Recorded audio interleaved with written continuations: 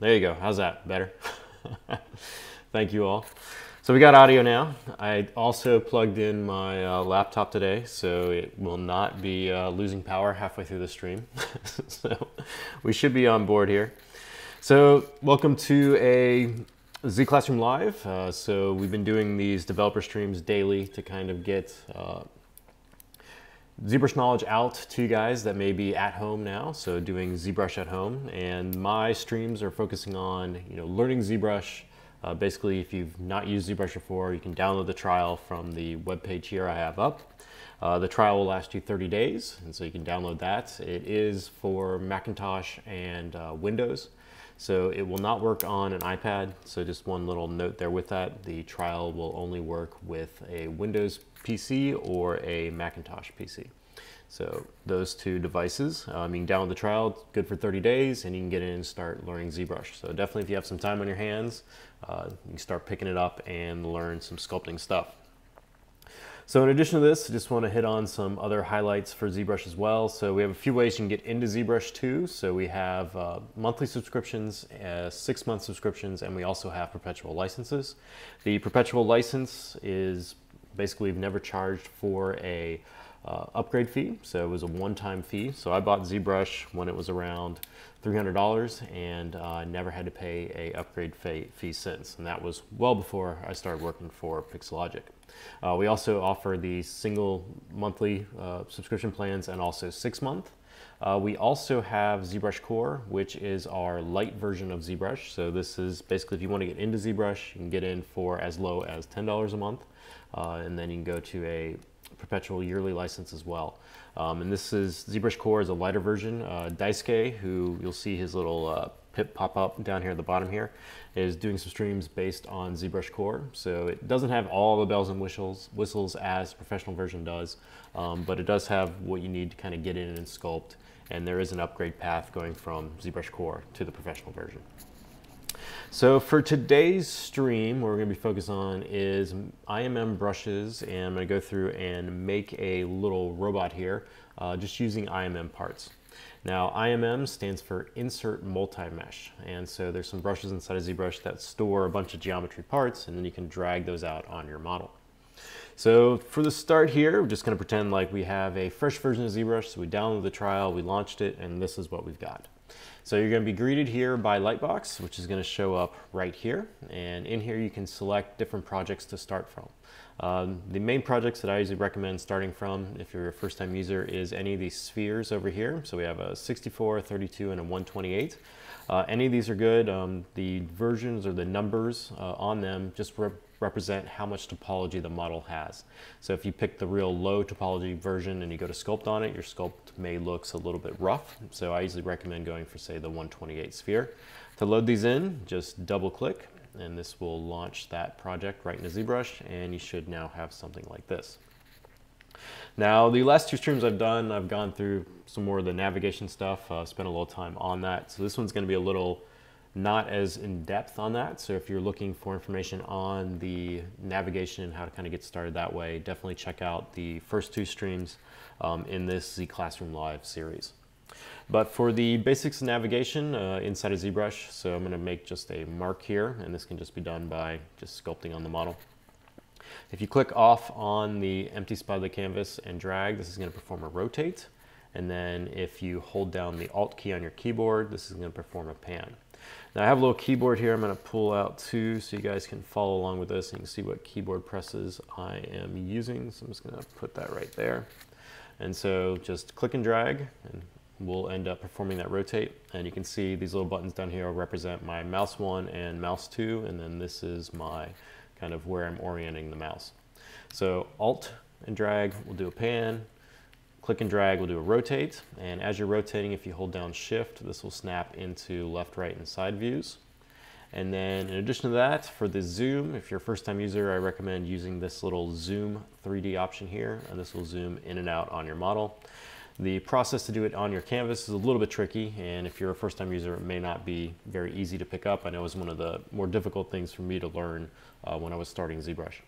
And the process to zoom in the canvas is you first want to hold down Alt and then click on the canvas like you're performing a pan, and then you want to release Alt, and you don't want to take that pressure off your mouse or your pen. And so then you just drag after releasing Alt, and that'll perform a zoom. So hold down Alt, click on the canvas, which is going to give you that pan, and then release Alt while still holding down the mouse or the pen. And then if you scroll up and down like so, it will end up zooming in and out of your model. And then those functionalities will allow you to navigate around your mesh. So today's thing we talked about was the IMM brushes, and there's a bunch of these that come preset inside of ZBrush, so you can actually click through and start building stuff with. To activate these, we can go to the brush palette over here and open this up.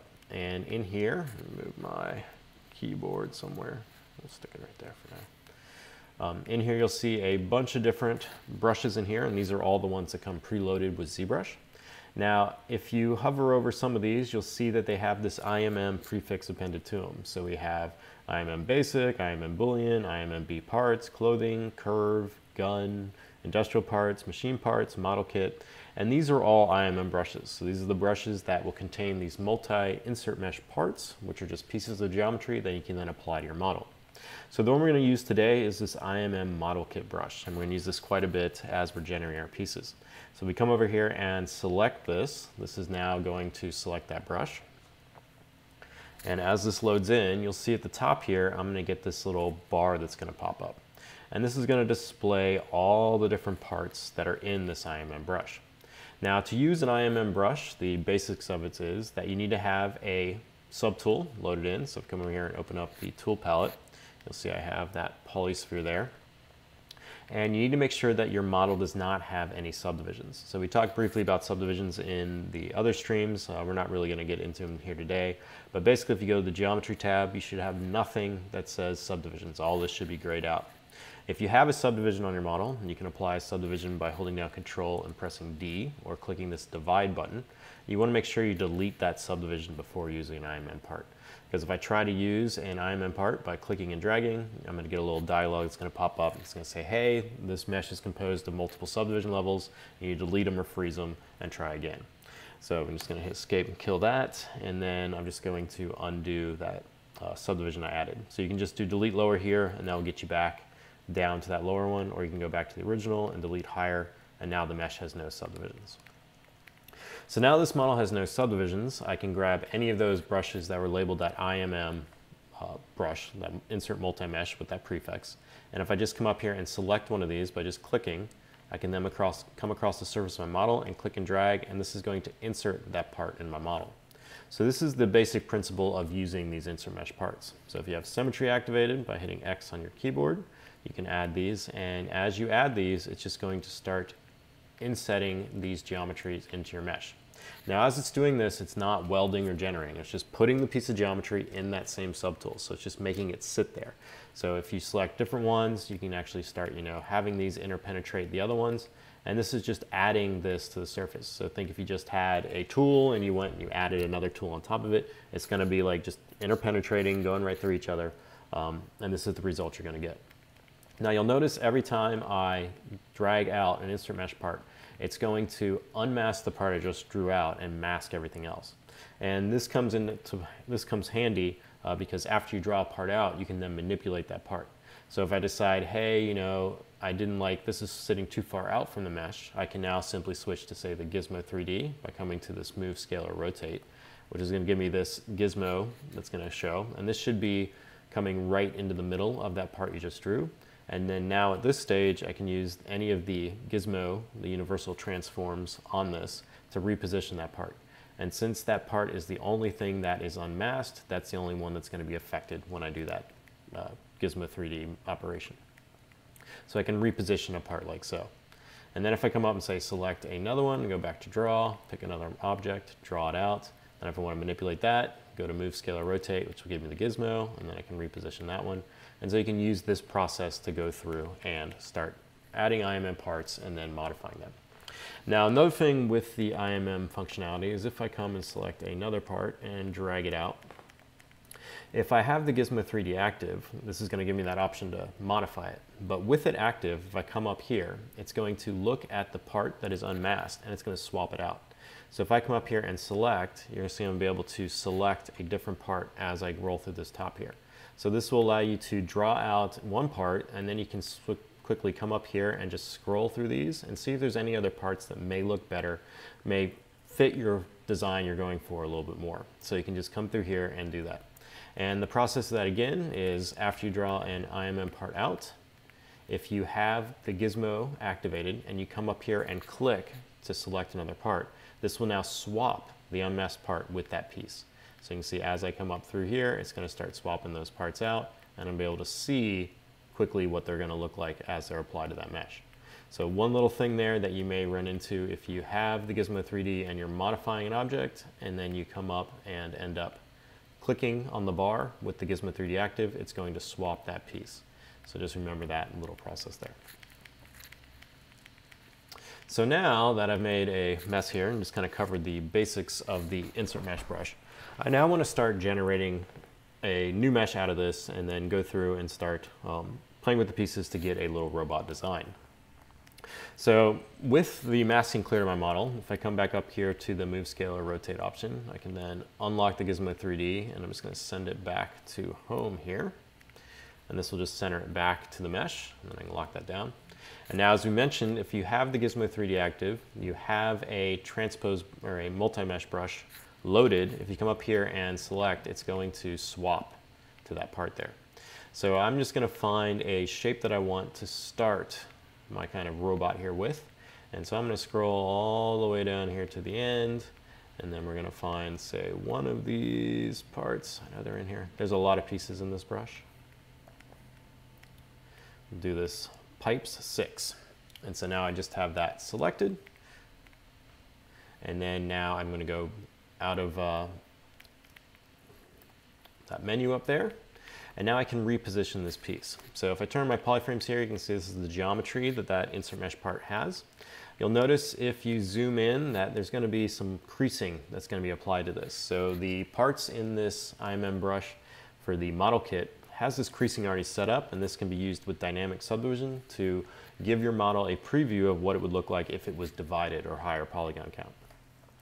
So with this, I just want to change some of the size here and make this a little elongated. So when I start making, these little robot characters, I try to work on things that I don't want to, that after a while I may not want to come back to and work on. And things like this usually end up being the hands or the legs, because after I get so far along, I may lose interest, and then like the hands aren't going to be what I want to touch. So the robot may end up with no hands if I don't do them first. So the first thing I'm going to do is I'm going to model a set of hands here. And the basic shape I'm looking for is going to be this cylindrical shape. And so this is my starting form here. I'm going to just scale this out to make this a little bit bigger, like so. And then I'm going to go to the dynamic area over here in geometry. So tool, geometry, dynamic subdivision, and I'm going to activate this. And you'll see now that creasing is going to kick in. And if I turn off my polyflames and floor, you're going to see now I'm getting it looking a little bit smoother. If I wanted to look even more smooth, I can come to the dynamic subdivision area, and there's this smooth subdivision level slider here, and I can increase this. And so if I cut it up to like 4, now I'm going to get a preview of this model looking really smooth. Now I haven't changed any of the geometry of this. This is just giving me a dynamic subdivision preview. So if I come over here and deactivate this, you're going to see that this is the mesh, the true version of the mesh I have, and I'm just applying a dynamic version of it so I can just see what it looks like nice and smooth. And if you work this way with dynamic subdivision, it's going to keep your model files pretty small, so it's going to help you when generating assets. So now that I have this part, I want to add another piece to this, and this is going to be like a circular shape with kind of a hole in it, so I can end up putting some fingers, right? So I have to have some like containment area for his hand. It's going to live inside, this armband here, and I want to add, some fingers onto that. So for this, I have a part that I'm looking for too. So I could come back up here and scroll through all this. I'm in draw mode right now, but there's another way you can open up a list of all the parts, and this is by pressing M on your keyboard. So I'm going to move my keyboard over here and then just press M. Oh, should be pressing M. There we go. And this is going to give me a list of all those parts as well. And so in here, instead of going to that top bar and scrolling and selecting, you can come in here and press M. This is going to pop up this whole list of different parts here, and then I can come through and select which one I want. So I'm looking for something like this shorter shape here, so this circular 12, and this has, you know, that little lip, and it also has like this taper that's falling back that I can put or insert into that cylinder shape I already created. So I'm going to select that part there, and now that's going to be the selected insert mesh part.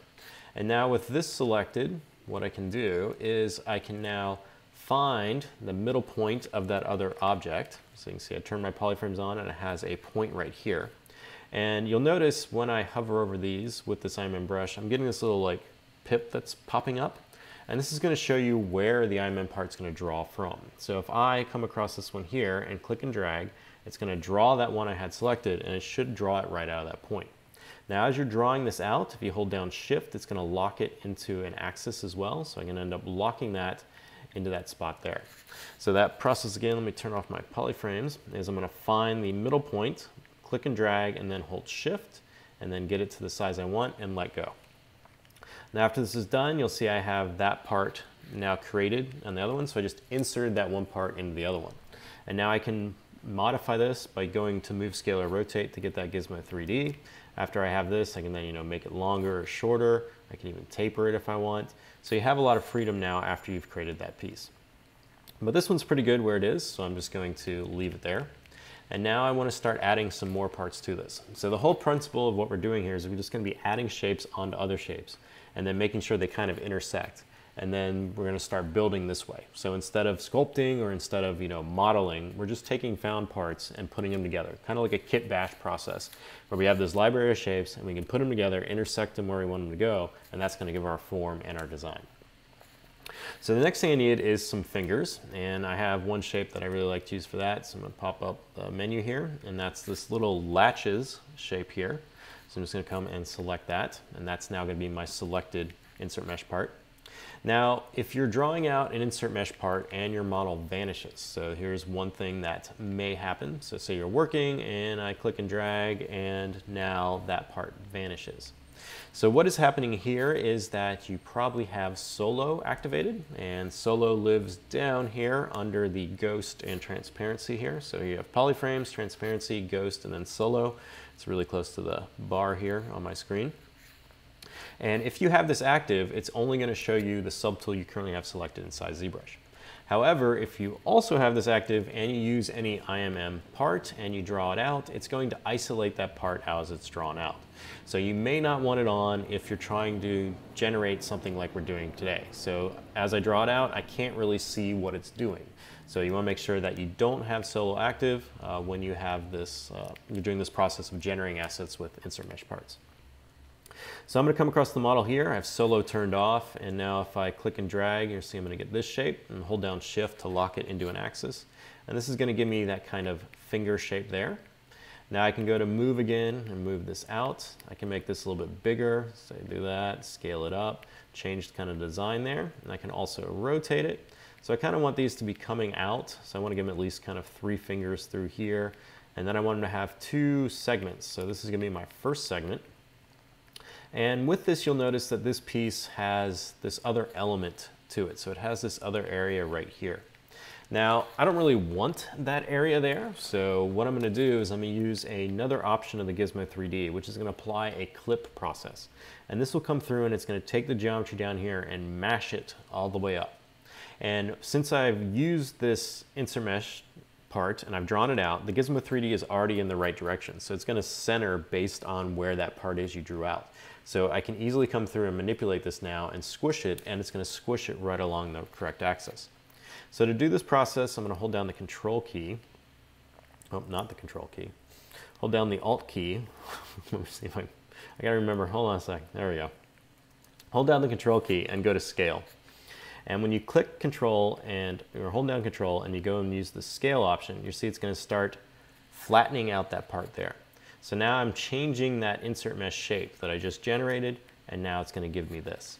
So let's do the process one more time. So I drew this part out. Well, I selected it, drew it out. The Gizmo 3D was where it was. I repositioned it, and then I'm coming and I'm holding Control, finding the scale direction in which I want to clip. And as I click and drag, you see it's going to perform this clip action, which is smashing the geometry there. and then I'll be able to get that finger all the way there. And now I've just modified that shape. So now I don't have that little part that was hanging out there at the end. So now what I want to do is I want to duplicate this and get another joint from this finger. But since I already modified this shape, I don't want to go in and select another part. I don't want to draw another one out. I just want to use this one I already have. So what we can do now with the Gizmo 3D is we can use a duplicate process that's built into the Gizmo 3D.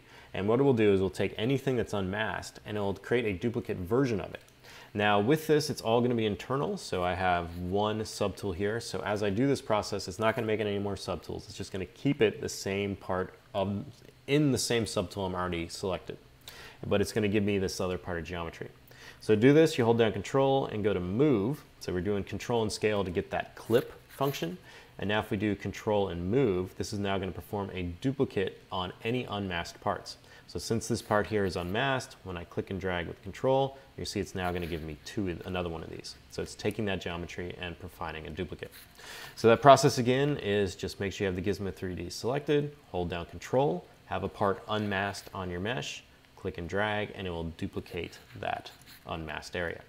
Now since this was a separate tool, it's going to go through and just give me that whole piece of geometry. You can use this on partial meshes too. So if you mask, say, part of a mesh, and use that Control drag, it'll basically do this kind of extrude functionality. But if you have it as a whole separate part, it's just going to give you a duplicate of that whole part. So now that I have this, I can now move this up and then rotate this around and reposition it. And I want this to embed into that other finger there. So I'm going to scale it down just a little bit and then reposition it in. And you can play with how this is intersecting into the model. You can just use the rotation function here and just rotate. So I get it to kind of look like a finger joint. And we can scale this up or down. So there we go. So something like that. So now I've got a little robot finger there.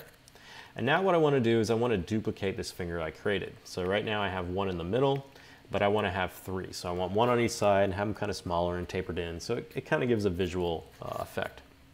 So what I'm going to do at this point is I'm going to clear my masking by holding down Control and dragging off on the canvas. And this is going to perform a mask clear. So you can see I have part of my model masked and part of it unmasked. So if I hold Control and drag off, it's going to unmask everything. And now I'm going to switch back to draw mode. And now I want to come through and I just want to select this finger part here and then not select anything else. So I'm going to take the fingers and use this to duplicate around, but I don't want the rest of it going with it. So every time I was drawing one of these parts out, you see I was getting this polygroup applied to it. And polygrouping is a way inside of ZBrush to establish kind of like a selection set. So you can go through and apply different polygroups to different meshes, and then you can quickly go through and using Control plus Shift with the Select Rectangle brush, isolate those parts out as you work. So if I just want to see these fingers, I can hold down Control and Shift and then click the finger, and now it's going to show me just those parts. So if I just want to see this part here, hold down Control and Shift, click, it's just going to show me that part. Hold down Control and Shift, click this part, it's just going to show me that part. So what this is doing is just going to make the polygroup that you click on visible and then hide everything else. So polygrouping is a great way to do this, and so now I'm just left with this finger. So now that I have this one finger here, I want to just apply a mask to this finger and then leave everything unmasked and then flip the mask so I can just modify the finger. So I can hold down Control and draw a masking rectangle around it. And now that's going to be masked. And then I can hold Control and Shift and bring everything back. And so you'll see that I now have these two parts unmasked and that finger masked. Now if I want to flip the mask, I can hold Control and just click on the canvas. So we're doing Control drag to clear. But if you do Control click, this is going to flip. And now I'm going to be left with just that finger unmasked and everything else is masked. So hi Chris, and hi Larry, and hi Saeed. Nice to see you guys, thanks for coming out. So this is a live stream, so if you have any questions, definitely throw them in the chat. I will try to keep this one basic, so I don't really want to go into anything high kind of processes inside ZBrush. So if it's on topic, I'll probably get to it, but if it's something more crazy, then I probably won't get to it till the end, or maybe not at all, so it just depends. But it is live, so you guys can comment, chat, anything you want to know as I'm working on this. So now that I have an unmasked finger, what I'm going to do is I'm going to go back to the Gizmo 3D. I'm going to do the duplication process again. So holding down Control, clicking and dragging, you'll see it's going to duplicate those unmasked parts.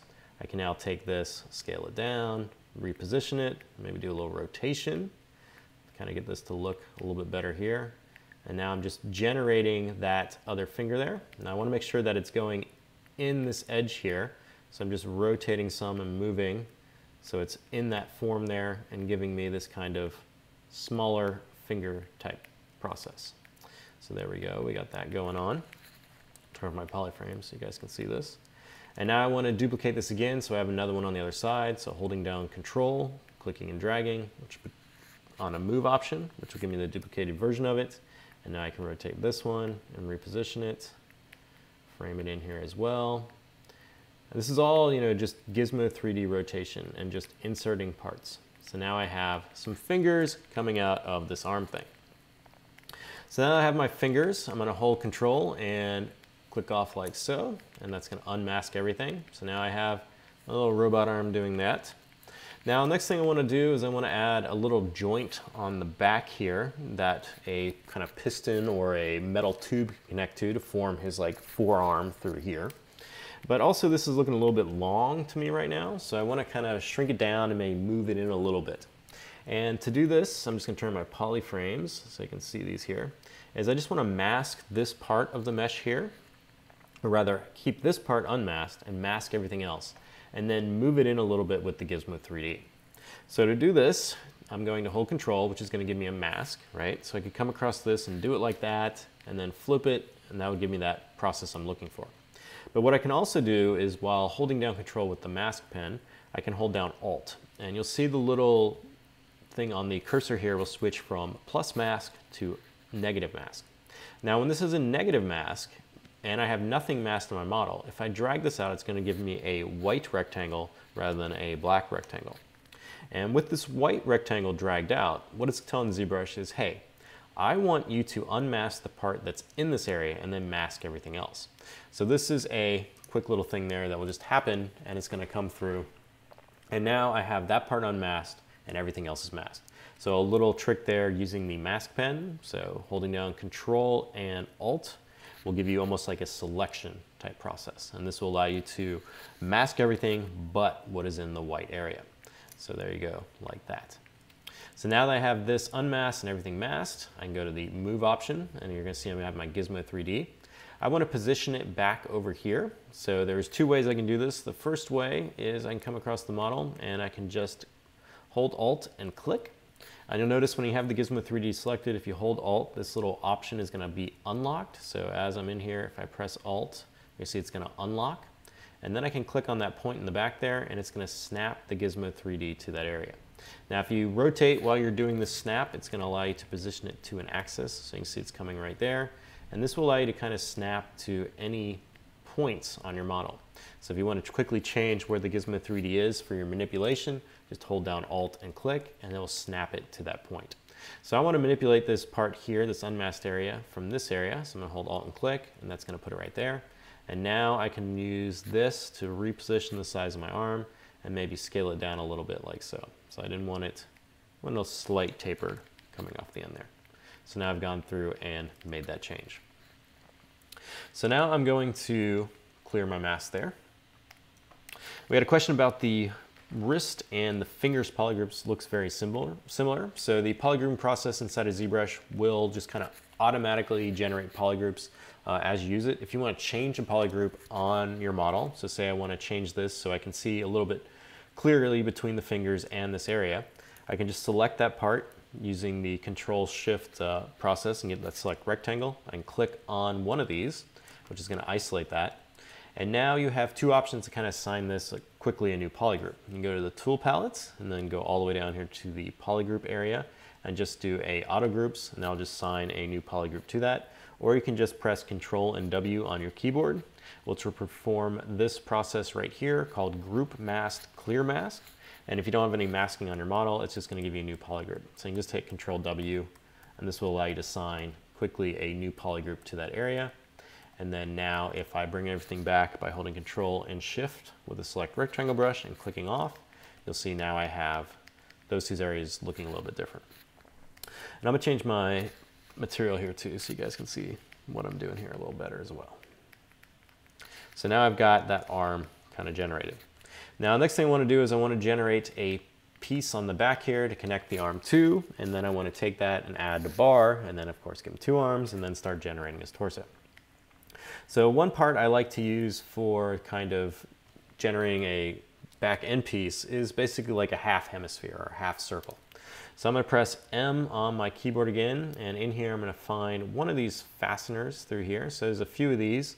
Fasteners 9 has a little bit more of a kind of a bulbous end to it, and then this one's a little bit shallower, and this one's really shallow. So any of these kind of fasteners will work. So I'm going to do Fasteners 9, select that.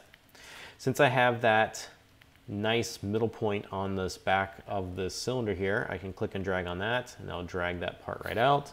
I can hold down Shift to lock it into an axis, and then you can see I've added that piece there. Now, since it's unmasked, I can go up here and activate Move, Scale, or Rotate to get the Gizmo 3D, kind of reposition it, maybe scale it down some, kind of change the shape of it a little bit. And so now I have that coming out of the back of the model there. And this is giving me that taper I was kind of looking for there. So another connecting point for my robot. And now I'm going to clear my mask by holding Control and clicking off. So now I have the arms starting to look like an arm now. Next thing I want to do is I want to add another part that will end up giving the kind of elbow to shoulder piece of the robot. So the part that would connect into his torso, and then the part that would connect to his forearm here.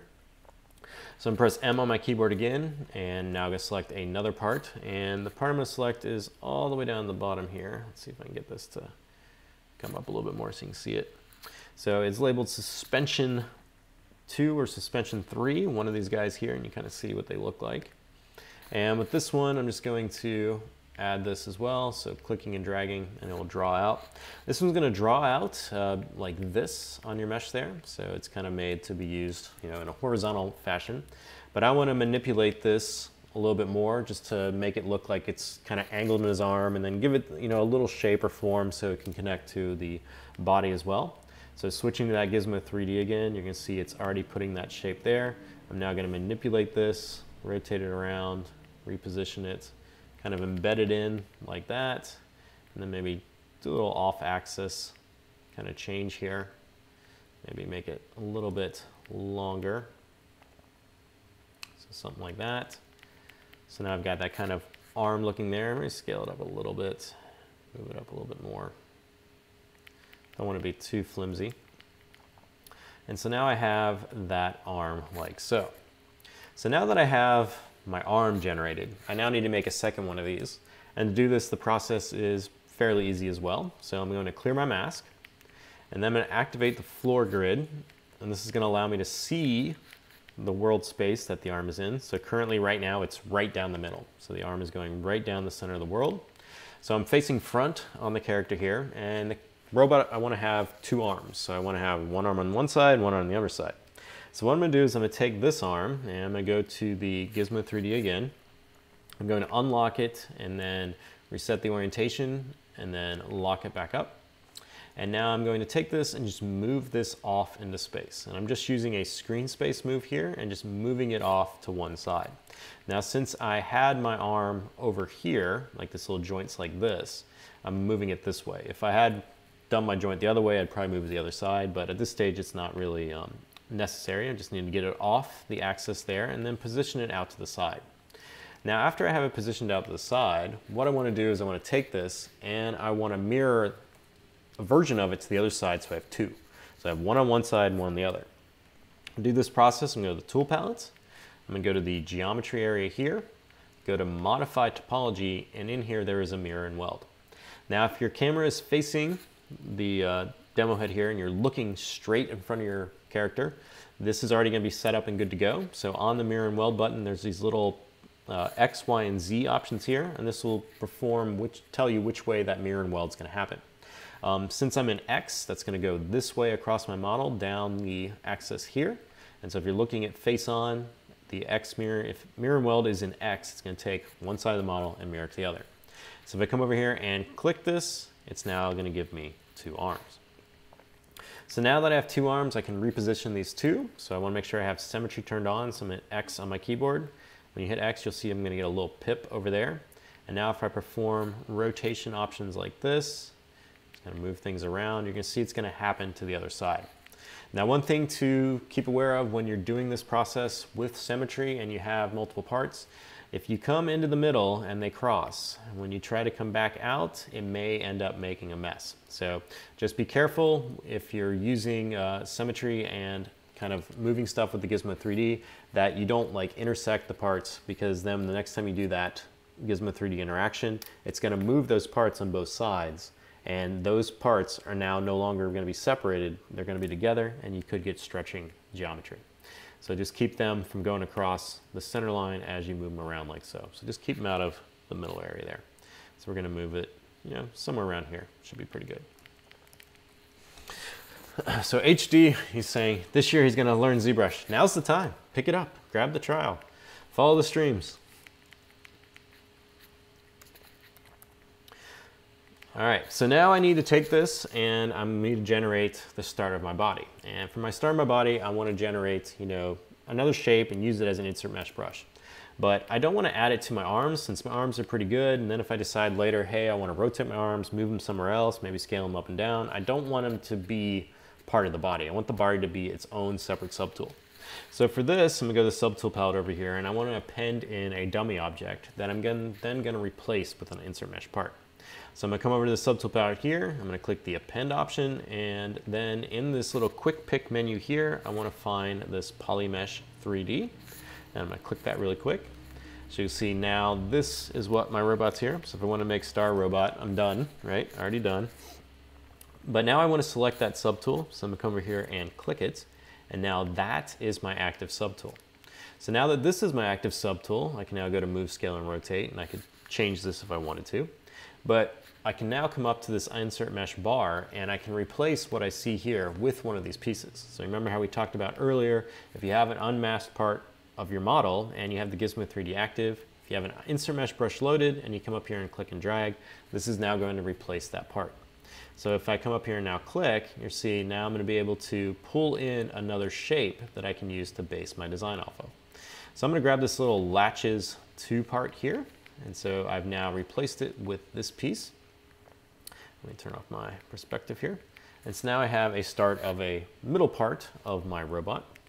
So now I'm going to reposition this with the Gizmo 3D, scale it up a little bit, rotate it some, and I'm going to use this as kind of this area in the middle for the robot. So just looking at different parts and looking at the shapes and rotating around and finding the silhouettes and seeing what kind of works. So this is kind of giving me this, he's got his arms out, he's got some kind of robotic, torso here that's a little bit slim. I could make it wider if I want, I could skin it down. So basically just playing with the design, figuring out the shapes, figuring out the forms. So after I'm happy with that, I'm going to get back into draw mode. You can see that this part came out with that kind of low resolution look because it is a low resolution part, but it has this nice creasing. So I can go back to the tool palette again, I can go down to the geometry area, activate dynamic subdivision over here, and then now I can increase this to kind of get it to look a little bit smoother. So just pumping this up very slightly until I get that shape looking nice and smooth. And now I've kind of got to start to the torso. So I'm going to do the same thing I was doing with the arms. I'm going to find a shape and just add another piece to it. So yeah, if you have a question about the tripart stuff, you can bring it up.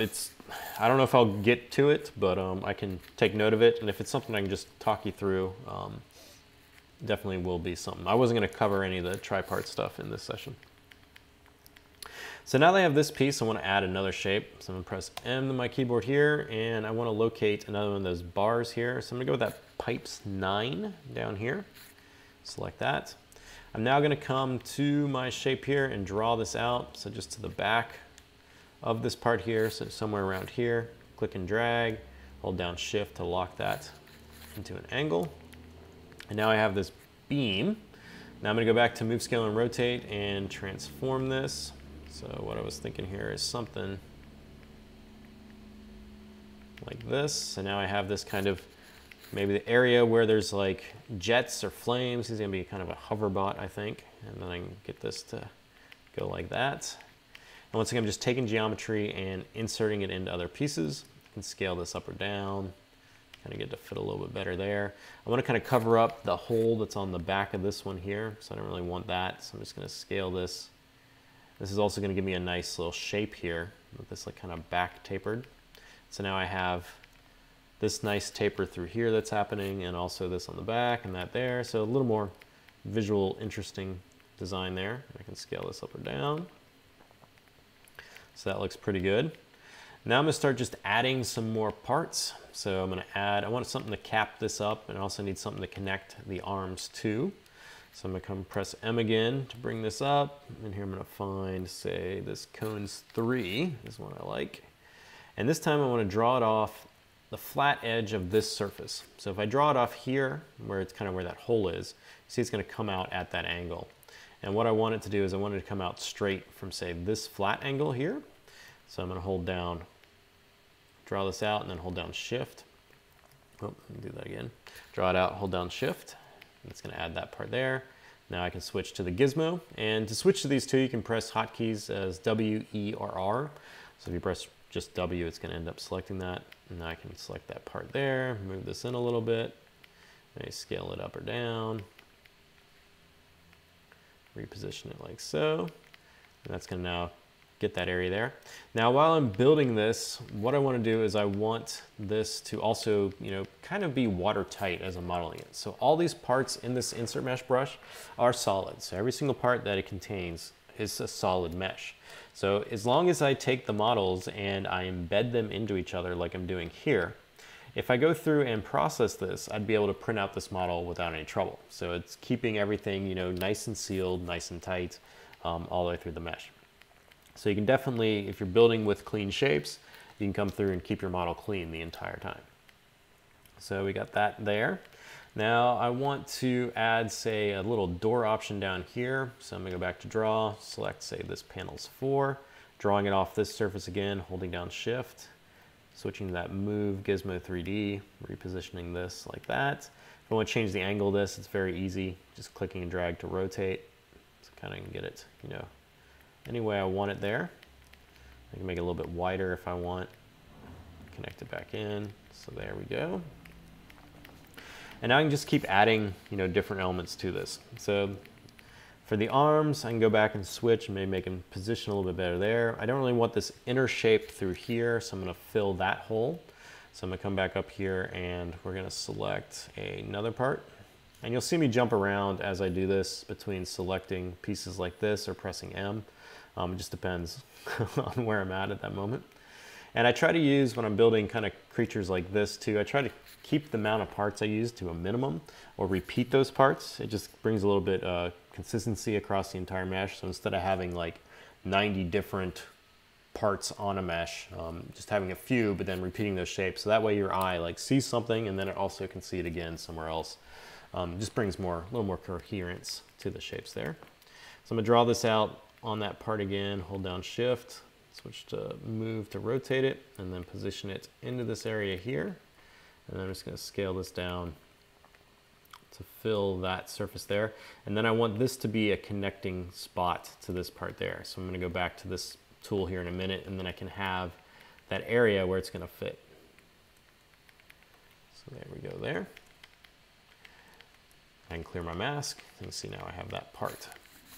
So I'm going to come back up here and I'm going to select my hands or my arms really quick. Just select that subtool there. Go back to Move, Scale, or Rotate to get me the Gizmo 3D. And now I can reposition them.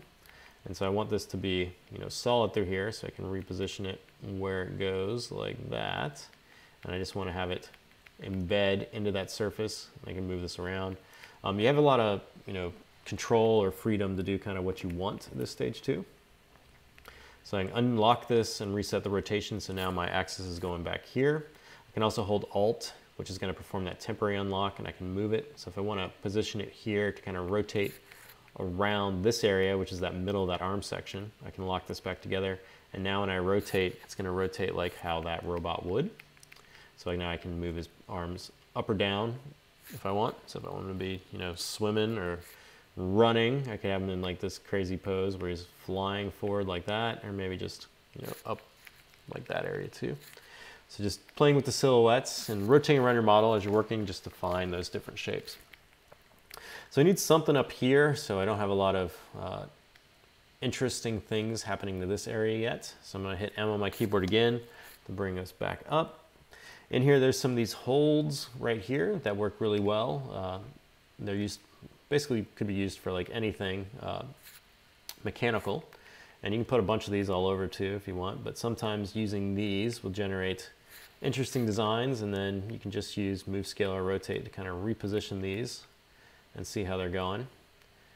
So I can move these around, reposition them.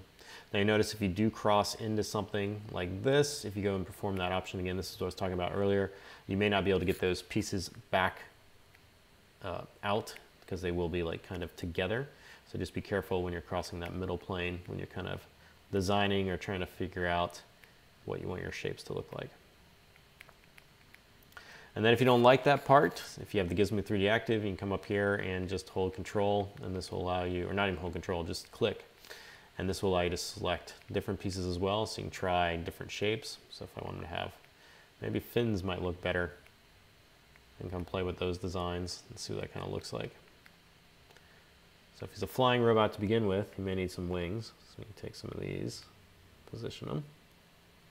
And once again, just as you're doing this, kind of make sure that you are keeping things embedded into other surfaces so they go nicely together. I don't know, I'm still not happy with that one yet. Let's try these. Kind of interesting. And then if you don't like any of them, you can definitely undo all the way back to where you were. Control Z is the option to undo. So I'm gonna go back to my, the single one wasn't too bad, we'll probably do that one. If you're working inside of ZBrush and you come through and you want to select a different part of your model, you can come over here to the subtool palette and do this process of clicking. You can also hold down Alt and click on the subtool you want to select, and that will choose that subtool. So this is a quick way, if you're in the canvas, you can select between your different parts. So if I come to the arms, I can hold Alt and just click, and it'll give me the arms. Alt and click will give me the body. So I'm going to get that shape back, but this time I'm going to draw it out without symmetry. To disable symmetry, you can press X. I'm going to draw this out here.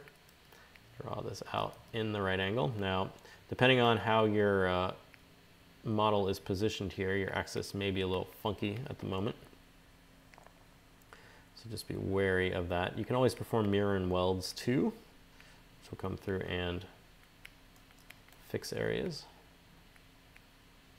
I'm going to generate this through here. Once again, I'm bumping these pieces into the other areas so they form a nice watertight area.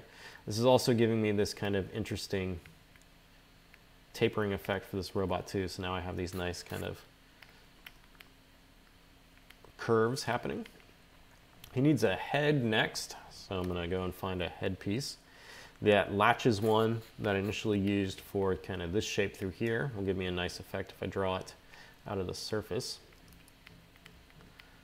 Let's do it from the top. Should be able to get my center point here.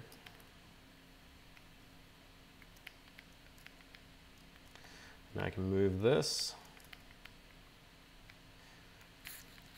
Now I've got this little robot head here, sort of Johnny 5-ish. Now at any time you want to make sure your model is still symmetrical, you can clear out the mask. We can perform that mirror and weld process again. This will come through and make sure everything's nice and mirrored. So you can see I had a little bit of shift when I was dragging those out, and after performing that mirror and weld, everything's now nice and symmetrical again. Keeping that clean through there.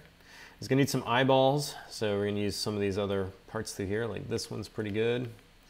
I can draw that out. Reposition this. And all I'm doing here is just finding parts, drawing them out onto the model, and then just repositioning them. So there's nothing complex about this at all.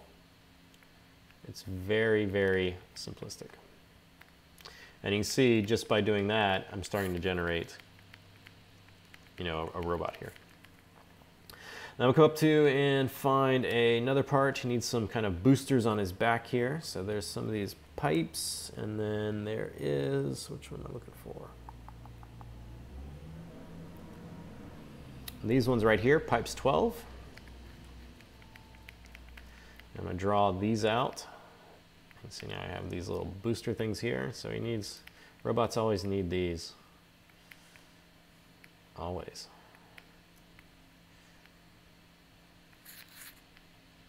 Make sure these are inserting the mesh too. If they're not, so this area through here, you can see I don't really have a good joint area to place these, so they don't really look like they're connecting. So what I can do is I can now split this off, this unmasked part, to a new subtool. And to do this, I can go to the subtool palette here. I can go to the split area, and there's this button called Split Unmasked Points. This will look at anything that's unmasked, and since we're using these IMM parts, as soon as you draw one out, it's gonna become unmasked. And so now that it's unmasked, I can split to unmasked parts, and now I'll have a new subtool that just contains that piece. And then now I can isolate that part by coming over here and just turning off these eyeball icons on my other tool.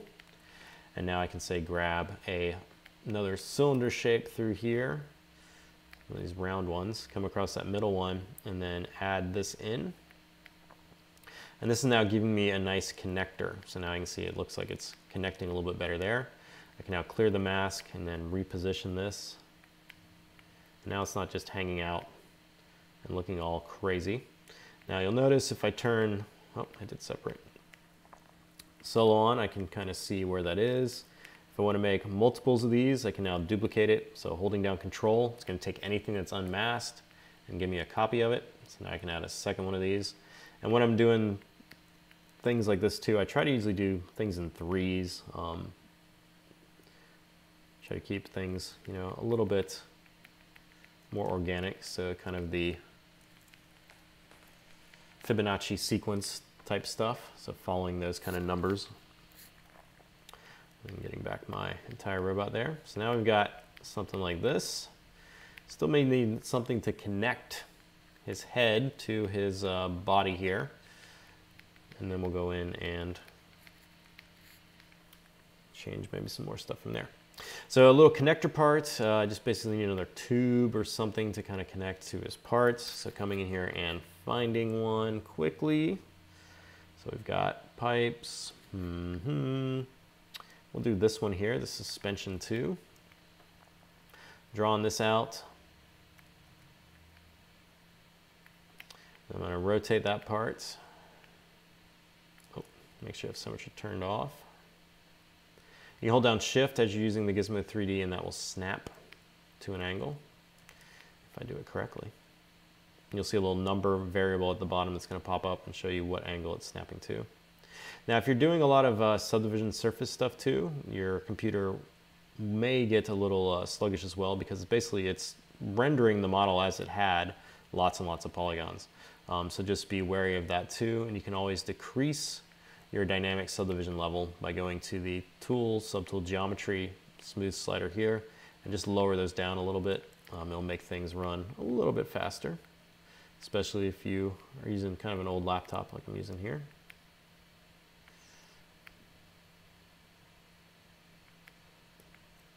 ZBrush is also a application that does not use any graphics processor, so it's all CPU based.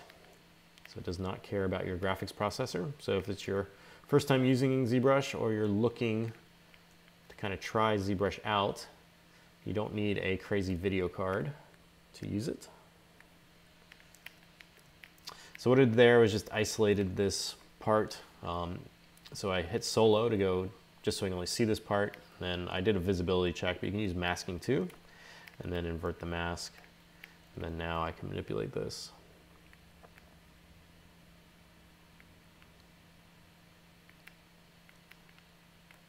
It's looking somewhat all right. I probably do find another shape, but we'll go with this one for now.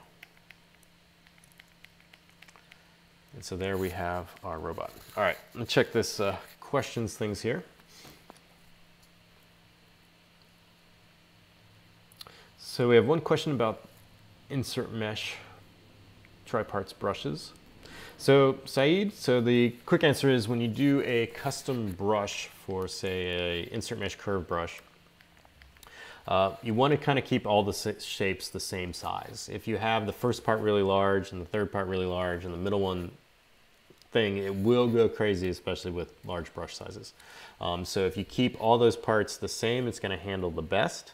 If you look at so one quick thing here, if you ever want to see how a part is made in any of these IMM brushes, what you can do is I can come over to the tool palette and I'm just going to select a Polymesh 3D star.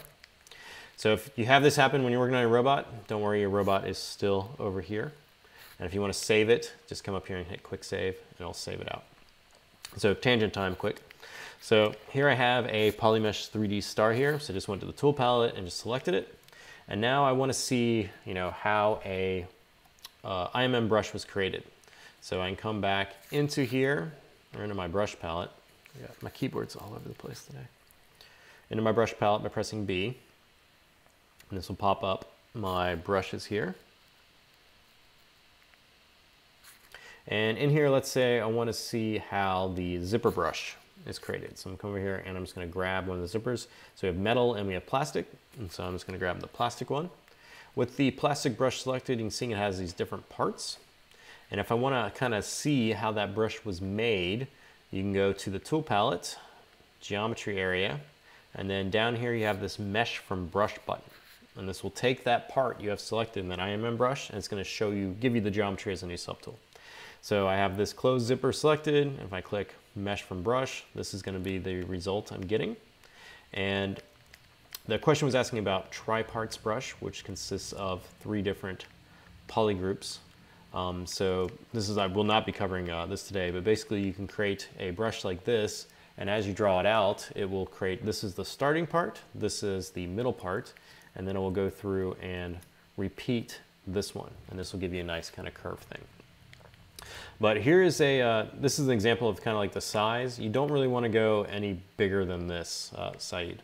So basically the middle part, you can see how small it is, and then this is large and this is large. If you start getting too large on your start and your end, it does go a little crazy with the curves.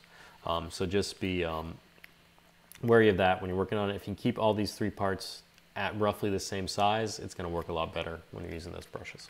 But the zipper brush here is a good one to look at just in terms of the size, because this one works pretty well. Randy's asking, will you show your noise trick to cut out multiple designs like your mech robot? So not today, Randy. So 3 streams ago, I did not go through it. I'll have to add it to the list, but I will not be getting it, covering that today in this stream. The last time I think that is recorded that I demoed it was a Comic-Con demo. If you can look for that one, you may have to do a YouTube search. Just Pixologic at Comic-Con, and that was from last year. And I went through the process of it with the noise trick.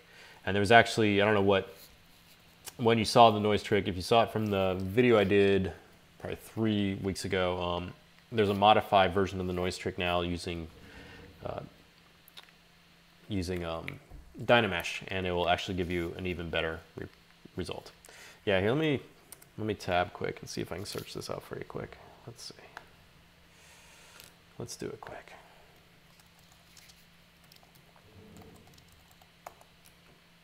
Let's see if I can find this for you quick. Yeah, try this one.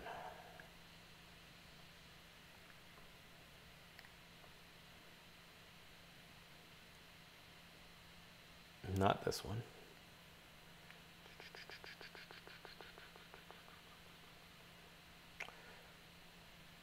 It should be one of these live from Comic-Con ones here. Sorry, we're on a tangent. But this one's helpful. It's another good video. So 2019, yeah, I think it's this one. Let's see what this one is. Oh, ads. Not that one. It's one of these two. Yeah, this one's it.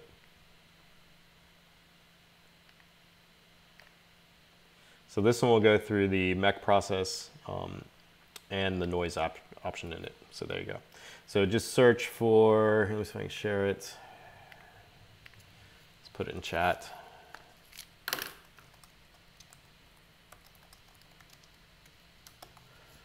There you go. See if that works. See if that works. All right. So Life Lover is asking about curved brushes. So not really hitting those either today, but he's asking about them snapping, or she's asking about them snapping. And basically it's gonna snap to, if you're in the curve brush will snap to the surface if you have anything up here in the stroke, where's it at? Picker area, depth. You have 1Z, continuous Z, orientation. You can change your orientation too, but this will determine also how it's going to snap. And so the curve brush in general, it's going to first try to find an area to snap to. And if you come to and snap on that, it needs a point of reference. And so we'll always try to snap to an object first. If it's in 2.5D, it's going to snap to like a subtool. So if you use a curve and draw it out on the tool you're not selected, it will snap initially, but then when you modify that curve, it's not going to snap anymore. I'm trying to think if there's an easy way I can kind of show this quick without getting too off tangent. Let's see here. Let's do a curve strap snap. So in addition to the IMM parts where we're just drawing them out, you also have brushes that will allow you to draw shapes out with curves. And one of these is the curve strap snap brush. And so I can come across my model. This is the one I have selected. And if I click and drag, this is going to allow me to draw this curve. And as you draw it out, you see it's going to snap to the surface of the mesh. Now, after you have it drawn out, you'll see the initial draw is always going to kind of snap through. So it's going to snap on anything that's visible in the scene. But now if you come through and click and drag this, you'll see it's no longer going to snap into the arm because the arm is not the selected subtool. So if I come and undo this and draw it up here, and now use this, it's going to snap to that surface.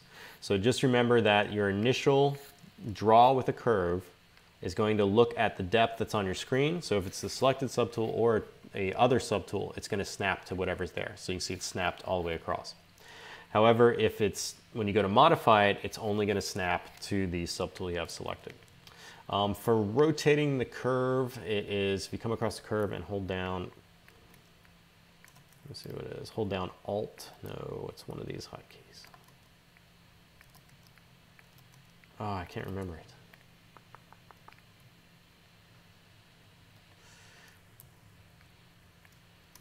Hold on, wait for it, wait for it.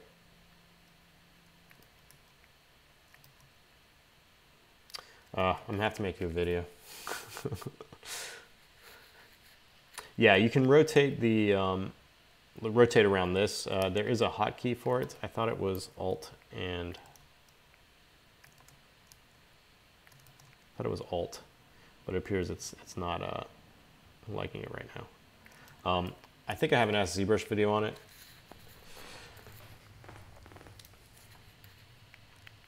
Oh, so Randy's asking about the IMMs. So rotating an IMM, you're going to have to use it with, basically the Gizmo 3D rotation is going to be your easiest way to rotate rather than holding down.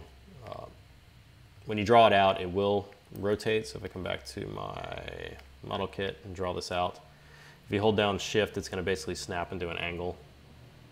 But you're not going to get what you're looking for.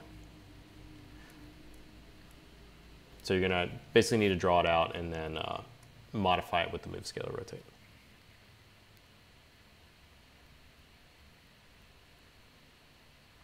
Dark Knight was asking if we can use the Z-Modeler tool for retopologizing purposes. So the Z-Modeler tool will allow you to build. It's not really going to do anything for retopology. You can use Z-spheres for retopology. You can also use, there's a topology brush down here. This, where is it at?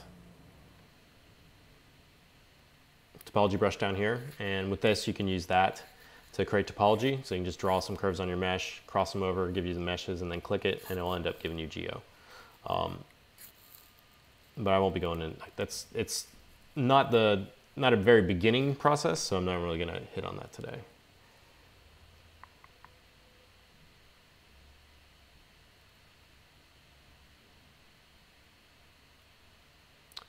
And Control and Alt is the rotation of the curve. So there you go. All right, so I'm gonna move on now to coming through and kind of taking this robot here and combining them all together, adding some paint to them, and then manipulating his surface some more. So with the mesh here, so when I get through this, I'll come back if you have any other questions too, or we'll go into maybe some more stuff, but I need to get, I can't stop right here. I gotta keep going. I gotta cut down on the tangents. So with my mesh here, I have different parts. So I have a few of these guys here. And then I have another robot that I may jump to. I don't know, let's see what this one looks like. Hold on, let me do this quick. I'm gonna jump ahead to a practice bot. You guys can see what this one looked like too. So here was the other one I did. So similar process, just going through and moving shapes, moving forms, looking at the silhouette and just adding different elements on top of each other.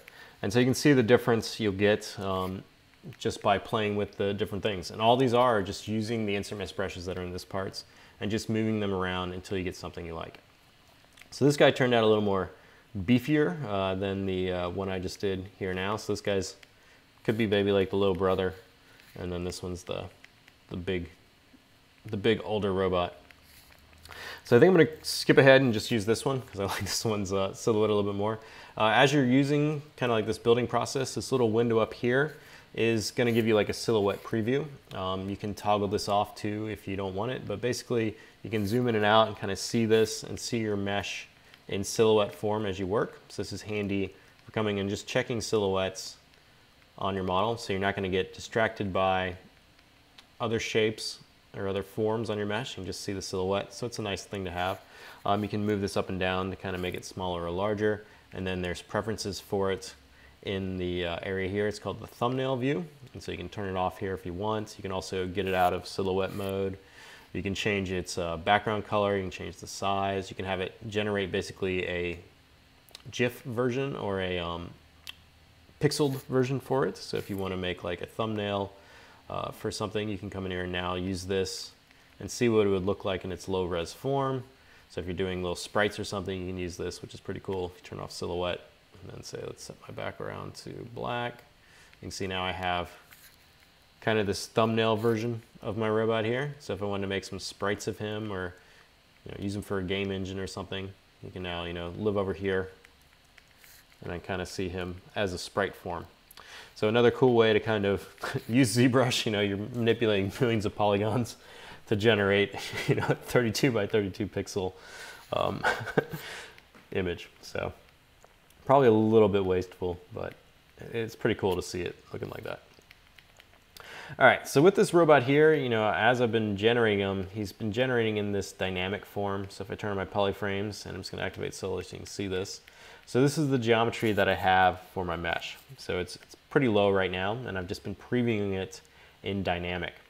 Now what I wanna do is I wanna go through, and if I wanted to paint on him or add some colors, I don't really have a lot of topology to do this.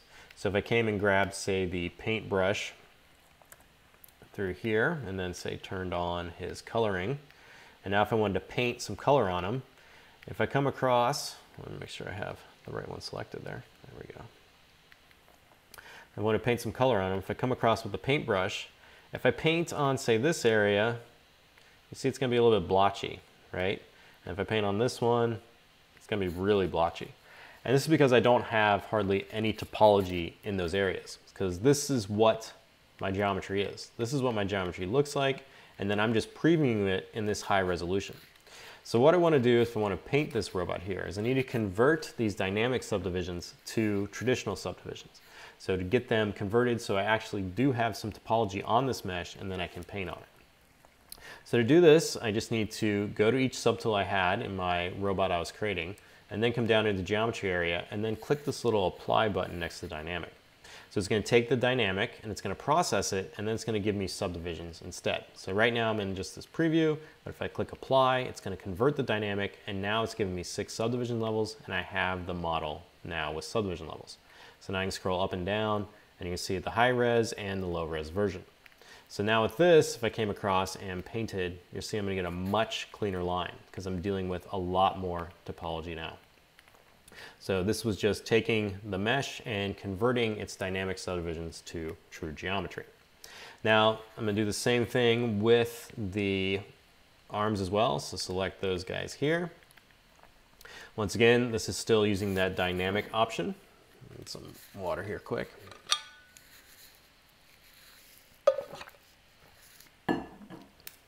So once again, if I tried to paint on this, it's not going to give me what I want, because basically this is what it's painting on. So I have like no vertices, And the painting process I'm doing here is vertex color, or poly paint is what we call it in ZBrush. And so I'm applying color to the individual vertices that are on the mesh. And so since the mesh is so sparse at this stage, when I go to paint on it, I'm not going to get any details because I don't have enough polygons or vertices, or rather vertices, to store that color information. So this is why we're using the dynamic option to turn it on and then clicking apply, which is now going to apply that. And now you'll see I have some topology now on the mesh.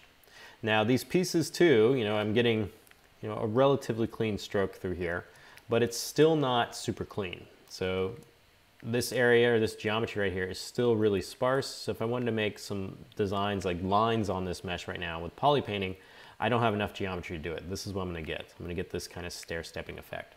So what I want to do now is I want to take this model and I want to mesh it down into one solid form using Dynamesh, and then Dynamesh is going to allow me to give an even distribution of vertices across the entire model, and then when I paint, it's going to give me a clear stroke wherever I go.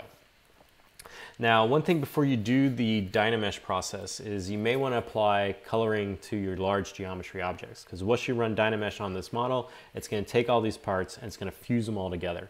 And then now you're going to have all these separate pieces all together, but you're going to lose this nice geometric grouping we have right now where we have just pieces intersecting other pieces. So before I do the Dynamesh process, I'm going to come through and I'm just going to apply groups of color to the different parts. And when I color pick stuff or try to figure out colors, I often use a site from Adobe called Color. And this site ends up crowdsourcing basically color combinations that people find pleasing, and it kind of gives you an instant like, oh, these colors work together. You don't have to think about it. You can just grab the colors that way and then use those for your liking. So I'm going to tab over to Firefox here quick, and then we're just going to go to the Adobe Color area. So this is Adobe Color, and one thing I end up doing a lot is I'll go to, say, Trends or Explore, and in here you'll get a whole bunch of different kind of palettes that people find appealing. They posted pictures. Now it has the option where you can come through and actually use an image and it'll grab the color information from it. But a lot of these harmonies and things you see with color are things that have been crowdsourced out, and so they have like a high appealing factor. So if you're trying to make a piece of art and you want it to be enjoyable, you might as well use some sort of process that is going to get a kind of a step ahead on it. So taking color palettes that people already find likely is going to give your object or your art a little more appeal. Like if people already find these colors pleasing, use those colors, and now your art's also going to have that appealing process. So I just went through and I just grabbed one of these. So I just grabbed this color and I just did a screen capture on this and just grabbed that color image. You could also save this out as a ASE file and load this into the ZColor plugin, which lives in the Z plugin tab up here, and there's this plugin called ZColor. So you can load the colors in that way and then use those to process. If you're just starting with ZBrush, a real easy way though is just to pull in an image and then apply it to a plane. So I'm just going to do that really quick in the tool palette. I'm going to come down to the subtool area. I'm going to append in a plane 3D object. That's going to just pull that in. Now that I have this plane 3D object loaded in, I now just want to import in my texture. So I can go to the texture palette up here and click import. Or you can use any textures that are already inside a lightbox. And these live in a certain folder. So what I did was I took the texture that I downloaded and I just placed it in this folder. So I just placed it in the Pixologic ZBrush 2020 Z textures folder, and then just put that in there. So we have my color JPEG. And once it's in Lightbox here, you can get to Lightbox by clicking this button or pressing comma on your keyboard. You're going to get a preview of it, so you can see all sorts of different textures in here. And so it's kind of an easier way, so you don't have to come up with the texture and import, find the file. You can just copy them in this folder and then use this option in Lightbox. Just locate text directory, pick the image, and then just double click it, and it's going to end up loading that in. So now after this is loaded in, it will now live in the texture palette up here. You can see there's my colors. Now I go to my plane object and go to the tool and go all the way down to the texture map area here. And then I can just link this to that plane. So clicking this option and clicking the image, and now I have those colors loaded in onto that plane. Now this plane is a separate piece of geometry. So what that means is that I can move this around. So I don't really want it there. I can set it off to the side, kind of position it. You can also use this to generate reference images too. So you don't have to have, you can just have planes of geometry applied with stuff to them, and you can use them to your advantage. Now to color pick any of this stuff, I just make sure I had that paintbrush selected. I'm going to disable my texture here. You just hover over anything you see and press C on your keyboard, and that will color pick. So you can see as I hover over and press C, I'm getting that color selected over here. So if I hover over this, let me move this up, we'll cover up my little robot here. Uncover this, and you'll see as I press C, it's switching to that color. So now I can quickly come through and say grab a color. I can go back to my tool I want to kind of colorize. I can fill the entire model with that color to kind of start out. So go color up here, keyboard, color up here, and do fill object. That'll take my main color I've selected and fill the mesh with it. So now I've filled that with that entire color. Now I can come through and say select a secondary color. So let's do this one here. Hit C to select it. Isolate that again. And now I can come through and select a different part. Now these parts right now are all still polygrouped. So they're all still these separate elements. And since I was using them as IM meshes, every time I draw it out, it's going to give me a new polygroup. And so now I can use these polygroups to my advantage. So holding Control and Shift and clicking will isolate a part. And now I can just have that part selected. I can now go to color, fill object, and I'll fill with that color. I can then hold Control and Shift and click off to bring everything back. And you see now I've filled that part with that color. So I'm just going to go through and just select some of these parts here and fill them with some of these colors that I had selected. So like these oranges and reds and different things like that. And we're going to do these for these arms really quick. So I'm going to select, say, this part here, select this one, color, fill object. So I got those eyes, a little bit red there. And now I have the second part turned on, so I'm going to turn that off right now. I want to get all these pieces, so I'm going to select all those. We'll make these orange too. And you can always change these too, so if you find out that, hey, that didn't really work, I really like that other color, you can always go back in and change it, because you're not really doing anything other than just filling these objects with color. So we got those there. We want, say, we'll do dark red for his hands. And after your first select, it's going to get an isolate, and then if you click again, it's going to hide.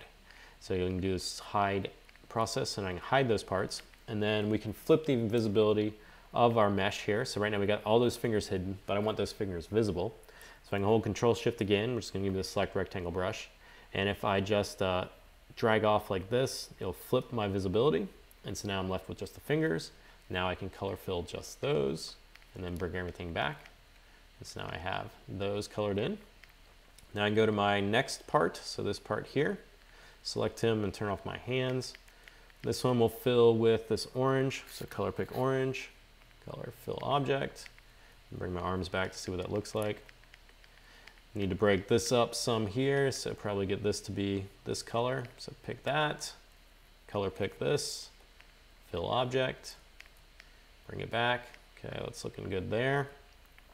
Get some yellow, maybe bring the yellow into here. Bring that back. And so you see this is very simple, just coming in and filling areas with color. Now I have some of this red that I haven't used yet again on here. So I want to find a part for that, probably this area here. Let me make sure I pick that color. You can pick off the existing mesh too. You don't need to pick from here if you don't want to. So there we go. And then I may want his head blue too, or this greenish color.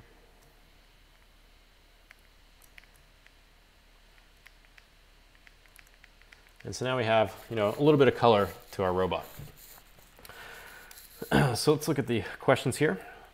So we have a question about dynameshing, so losing the hard edges. So when you dynamesh a model, it's going to be dependent on the resolution of your mesh, on how those edges are going to pertain. But yes, in general, when dynamesh floods your model, it's going to flood the whole thing with topology. And with that, it's not going to really respect edges. So it's going to go through and flood it. If your model is nice and centered on the axes, it'll look at those and kind of hold those better. But it's just going to flood topology through it.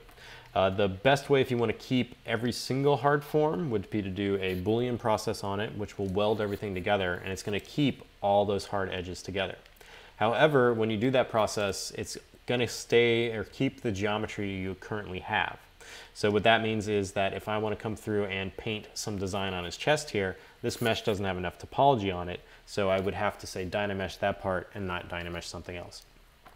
So the easiest process in general, definitely if you're just starting out and learning ZBrush, is just to Dynamesh and just make sure you kind of keep that resolution decently high so you don't lose your edges. Now for this robot, if I was going to print them out, I don't really need these edges to be super harsh. The Dynamesh process also has the ability to add some smoothing to edges too. So if you have really sharp edges, you can kind of get this nice kind of Dynamesh blur around those, and it'll soften those forms up. And that helps quite a bit if you're doing, say, map baking for games and things like that too. Like oftentimes you don't want your edges to be super harsh, but it just depends. But no, Dynamesh, you know, is good for some things, and then Boolean's good for other things, and then they both work together too really well. So it just depends on what your goal is. So my goal here is to paint details on this model, and the Boolean process will give me those edges, but it's not going to give me the typology I need to paint. So it's kind of a trade-off. Now I could use Sculptris Pro and paint with that. There's a lot of different options. It just keeps going. Question about live Boolean not generating a new mesh or subtool. Make sure you're not in solo mode, Chris.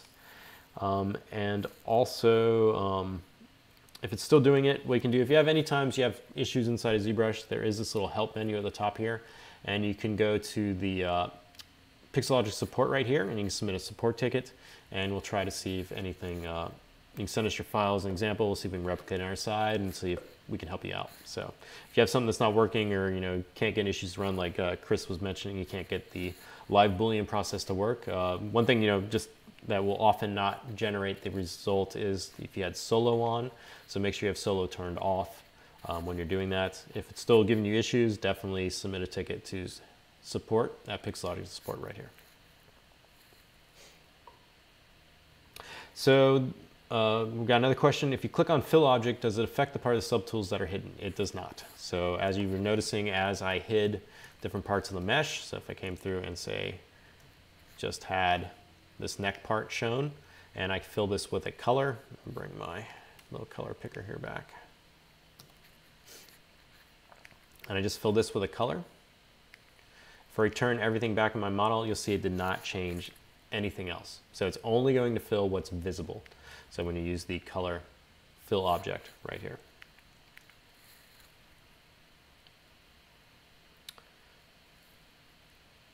So unify all subtools. So you can do the unification stuff. There is a script up here, Z plugin tab. So inside of ZBrush, there is a certain size that a mesh has. There's an internal size and an exported size. And they go together in the geometry area. So you have a geometry size option here, and then you also have a export slider down here. And this scale slider and the geometry size slider go together, and that gives you your size of your model. Now, if you go to the deformation tab, we got a question about this, so I'm just hitting this quick, and you click unify, it's going to resize the XYZ size of your subtool to 2. And this is the optimal size inside of ZBrush that ZBrush likes for sculpting, you know, Z modeler usage, everything like that. It likes a subtool, an internal subtool size of 2. Now, when you click that with my robot here, if I click unify on one and unify on the other, now the size of my robot is going to be different because my arms were one subtool and my body was another. So it's going to take that one subtool, unify it to 2. It's going to take the second subtool, unify it to 2, and now they're going to not be the same size. So if you want to unify everything in your scene, you can go to the Z plugin tab, go to Scale Master, and there's a ZBrush Scale Unify here. This will calculate the bounding box across all your subtools and then unify the bounding box down to that size of 2, and then go that route as well. And the scale, the internal scale of ZBrush here does come into play with Dynamesh, which is what we were talking about here in a minute, and the resolution. So a higher resolution will give you, you know, more of that edge holding. So we're talking about, well, are your edges going to vanish and become all soft? And your resolution is going to play a part in that, and then the resolution correlates to the size of the mesh. So those two together are going to work to determine how much topology is flooded across your mesh.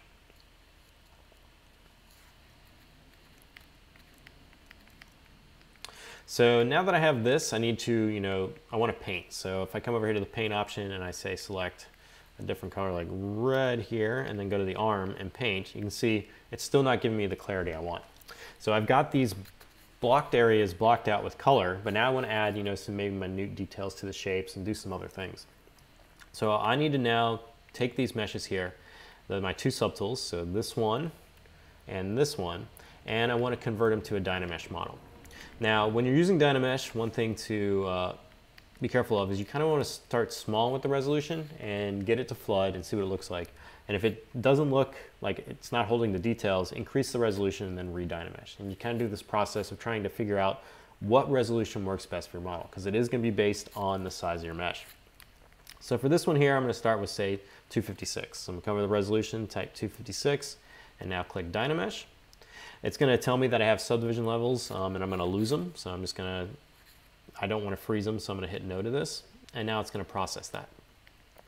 So now you can see this is the Dynameshed version of my model. And if I turn on my polyframes here, you can see I now have consistent geometry across every surface.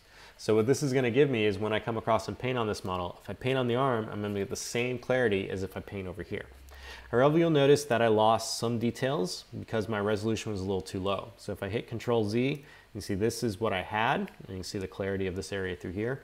But then if I redo that Dynamesh, you can see I'm starting to lose some of that details there. So Dynamesh is always going to end up doing this kind of process through your entire model because it's flooding it with geometry. It's not looking at the edges, it's just flooding it and finding them and giving what you want. So what you can do here to get around this, depending, you know, these edges don't need to be super harsh. I just need enough where I can kind of see the division too there.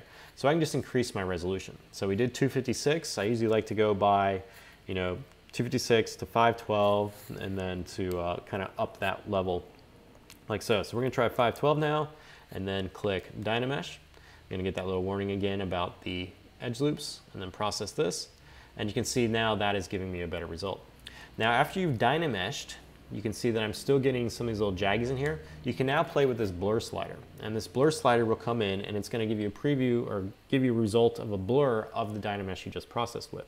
So if you just ran Dynamesh, you can now adjust the blur slider and you're going to see this update in real time. So you can see now it's softening that up a little bit, and this may be good enough for what you need. So you may not need to have to come through and increase that resolution again and re-Dynamesh. You can just come over here and play with this blur slider and you'll see this change on the fly. Now the blur slider has this little white circle as well, and this will give you a more aggressive blur. So if you turn this off and now change the slider there, it's now going to blur out even more. And so you can see now I'm losing, you know, quite a bit of my details through there. On the mesh there. So you can change that as well and then just see what it gives you. If you want to go back to the other one, just turn that back on and then apply the blur. But if you want to, you know, say soften your Dynamesh after it's done, or you soften some of the edges, you know, if you do a live Boolean process or, you know, the edges are a little bit too harsh, you can always come back in and use that blur option on the Dynamesh and it'll soften those out. So now I've got that part done, and if I now paint with that color, you're going to see and I'm going to get a nice line through there, and it's going to be the same if I paint here, paint here, paint here, paint here, since I've now gone through and Dynameshed the model. So the arms are good. We're ready to go for paint, and then I'm going to go to the torso as well and do that same process. So make sure I've converted my dynamic subdivisions to traditional subdivisions by clicking apply. And then we come to the Dynamesh area here. I'm going to type in that 512 since I already know it kind of worked for the arms, and click Dynamesh. Click no through that. So now this is Dynameshed, and this one did a little bit better job since it was the size of the model's bounding box was a little bit smaller. So you can see it was a smaller radius than the arms. So at this resolution, I got a little more geometry out of the mesh. And now I can increase the blur here to kind of soften these up a little bit. So just changing that on the fly until I get what I want. And now that's good to go there. Now at this stage, I want to disable Dynamesh. So I'm done with the Dynamesh process for the body, and I'm done with the Dynamesh process for the arm. So I'm just going to turn it off, and this is going to prevent me from holding control and clearing a mask or accidentally clicking and then re-Dynameshing the model. So that one's good there now. So now one more thing I want to do quick with this mesh here is that now that I have this even topology is, before I go in and start painting some details on it, is I want to maybe deform the mesh a little bit too. And this can be done very easily with taking an alpha and dragging it across the surface, and it's going to deform the area of the model, and sometimes it gives you these nice happy accidents or, you know, kind of cartoony effects to the model that look really nice. And so to do this, I'm going to go and I'm going to select the standard brush. So I'm going to hit B on my keyboard, isolate by the letter S, and then hit T, which is going to be the standard brush. And then I'm going to come up here and I'm going to change my stroke from, let's move that out of the way, change my stroke from dots to drag dot. And then now I'm going to come over here and I'm going to select an alpha. Now, I want an alpha with sort of this kind of ramp. So I don't want it an alpha that's got, you know, straight one color like these two through here where it's really flat. I want something that has this little kind of ramp effect to it. And what I'm going to do with this, I'm going to use this as a deformation alpha. And so my model right now has this nice even surface topology across everything.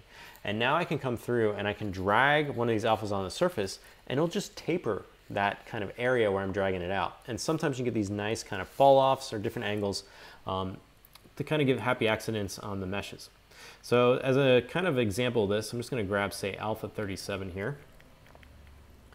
And I'm going to come across this area here, and I'm just going to click and drag. So I got alpha 37, want to make sure I got my arm subtool selected right there, and I'm just going to drag across the surface. And so as I drag this out, it's going to be deforming this. Now you may need to increase your intensity here, and as you drag it out, you see it's going to start deforming that area. So you can start bending that out. So now I've just changed that silhouette on the fly, that model there. Now this is probably not what you wanted, but if you wanted some crazy kind of arm things through there, or maybe some crazy, you know, like he's got like weird forearms there, you can now drag it out and now you've changed your silhouette there. Now you want to do this after you've dynameshed too, because if you do it, if I did this before I dynameshed, I'm not going to get that effect because that surface topology wasn't even. And as you see, I couldn't even paint on it because I didn't have enough topology. So if I did this drag out with this alpha, it would give me not this result. I wouldn't get this nice, clean, kind of smooth shape stuff happening here. It would end up giving me, you know, kind of this blocky, lumpy mess. But now I've gone through and just doing that is going to give you more style or design to your character. Now I have a few alphas that I use for this process. And they're very simplistic. One's a half sphere. And then I have two that are basically a box that's tilted like this on its angle, and then one that's a smooth box. So I'm going to make one of these for you guys so you can see how quick this is to make an alpha. So I'm going to come up here to a tool palette and just select the Polymesh 3D star. And then in here I'm going to come down to the initialize area and I'm going to convert the star just to a cube. So I'm going to come over here and click cube.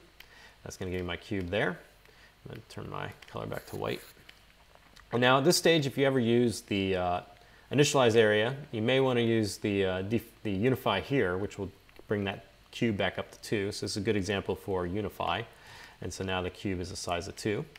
Now that I have my cube here, it has, you know, pretty low topology. So you can see I've got these edges through here.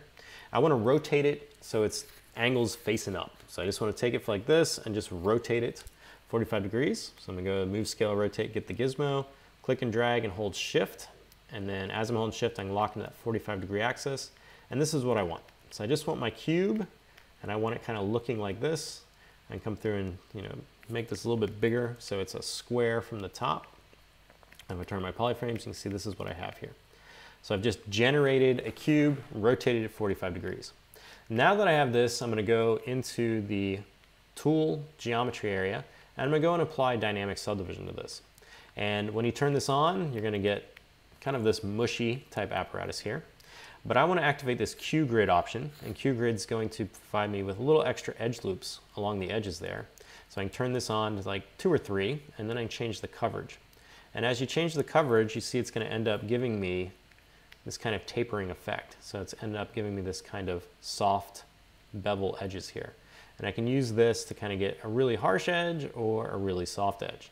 And so this is what I want to do with this here. I'm just taking this cube and I just want to soften that angle up. I'll change the smooth slider here to smooth it. And I want to ramp like this. So I want an area down the middle that's kind of straight, and then I want to fall off on either side. Now after I have this, my mesh created, I now want to turn this into an alpha so I can use it on my robot.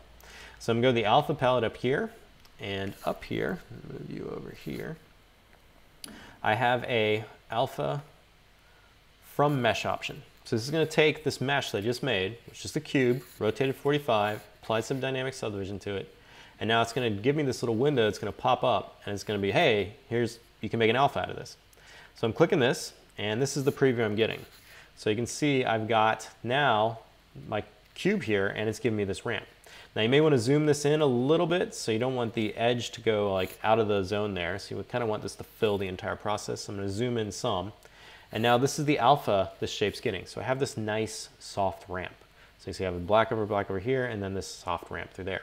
You can set your map size. I can't get the screen's eating it here, but at the very bottom of this thing down here, well below where my little name bar is, there's a map size, so you can make this as large as you want, up to, I think, 4096 it will go to. And then when you're happy with that, there's an OK button. When you click that, it's now going to generate that alpha right here. So here I have that alpha created from that shape. If I want to make a harsher one, I just need to modify my initial shape again. So I'm going to change my coverage down to get it so now it has this nice kind of spike. Do that same process, go to alpha from mesh. Now getting this here. And you can see now I have a harsher spike in the middle there. Zoom in a little bit on this so it's framed right. Click OK. Now I have two alphas. So I have this alpha and this alpha. So one's got a little bit softer fall off, and then one's got more of a taper. So now that I have my alphas, I'm going to go back to my robot and bring him in here. Move this over to the side again. And now I'm going to deform the arms with one of these alphas now. So I have the soft taper and I have the hard taper. Now, depending on where your focal shift is, this is going to take this soft taper and basically going to blend it out. So it's going to give you like a radial fall off based on the taper as well. So this is handy, especially when you're doing this on things like this, so it doesn't give you this nice kind of like abrupt fall off at the top of the alpha and the bottom. So now if I drag this out, you can see now this is what I'm getting from that. So now I'm getting a nice angle out of that shape there. And then if I change my focal shift here, so bring this back down to 0, this is going to bleed off more. And so now I'm not getting that harsh edge at the top and bottom. So you can use this now to come through and find or highlight edges and give different effects. Now your intensity will determine how much this process is too. So if it's happening too much, you can definitely come up here and turn this down. And you can find, you know, different areas on your mesh where it's going to give you a good result. So what I like to do with is oftentimes we'll try to find a middle area and kind of change the silhouette there a little bit, just to kind of give you a little bit of roundness. So it's a little bit flat. So I can come in and hit it with this kind of process there, and now I have a little more interesting design to the mesh there. So I'll do this quite a bit on anything that I find kind of flat surfacey and kind of blend it out. But you can see how much this can actually change your sculpt too. It will go really, it can go really far depending on what you're doing with it. And so you can add this little lines there. And if I choose that other one that had a little more depth to it as well, also give me this nice little like spike. So you can see I have this nice like spike through there now. And this will just end up catching light on your meshes too. So I'll just give you a little kind of rim through there. So now I have this nice tapered flow with this arm now instead of it being so straight. And this is softening that out and giving a little more design there. And you can do this with all the parts of your robot here. So maybe you want his head to look a little bit better too. There you go. And then you can do things like this. Manipulate it around, and as you're drawing it out, you can also kind of play with it too. So you can rotate, and it'll end up giving you different effects. So now he's got a little better, like kind of like a beak now. Give him like different chest processes. So it's a lot of fun playing with that one. Now the other alpha I use quite a bit is this half circle alpha. And I'll open up Lightbox here. I got my alpha tab. In here I have this little thing here, and so this is basically just the same thing we did with this cylinder. Or the cube, and instead I just took a sphere, cut off half of it, and then made this little effect. And this one's also really handy for generating little designs too. And I'll use this to bump different areas. So if I come through here and apply this, now I can add, you know, just that little element, right? And so all this is a half hemisphere kind of alpha, and you can come through and add this. I often add it in like kind of a downward motion, like if I have something like this, you can add it just on the edge there to give this kind of effect. So it's really handy coming directly next to anything you've kind of inserted, and it gives that little kind of design. So for things like this, if I go to the arm again, I can add this little element there that now looks like there's some, you know, different design elements that's coming across there. You can also apply all these inverted as well. So if you come across and hold down Alt and click, it'll do an inverted process. And so that will give, you know, different results too. But it's fun to just come in and add these quick. And so like any areas up here, I'd probably come through and add little elements like that. I want to add this. Just a little more design to your mesh.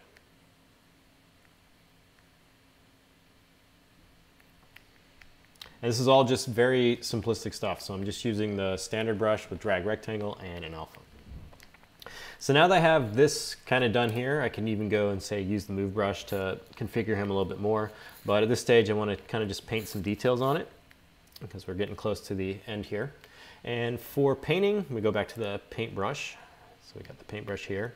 In here, I can color pick different areas. So if I want to add some, designs or emblems, I can, pick a color here and then paint it on another part of the mesh. So holding down pressing that C key to paint, and then using this to apply color. And you can get, pretty close to all the zones you want. You can come in and paint stuff out.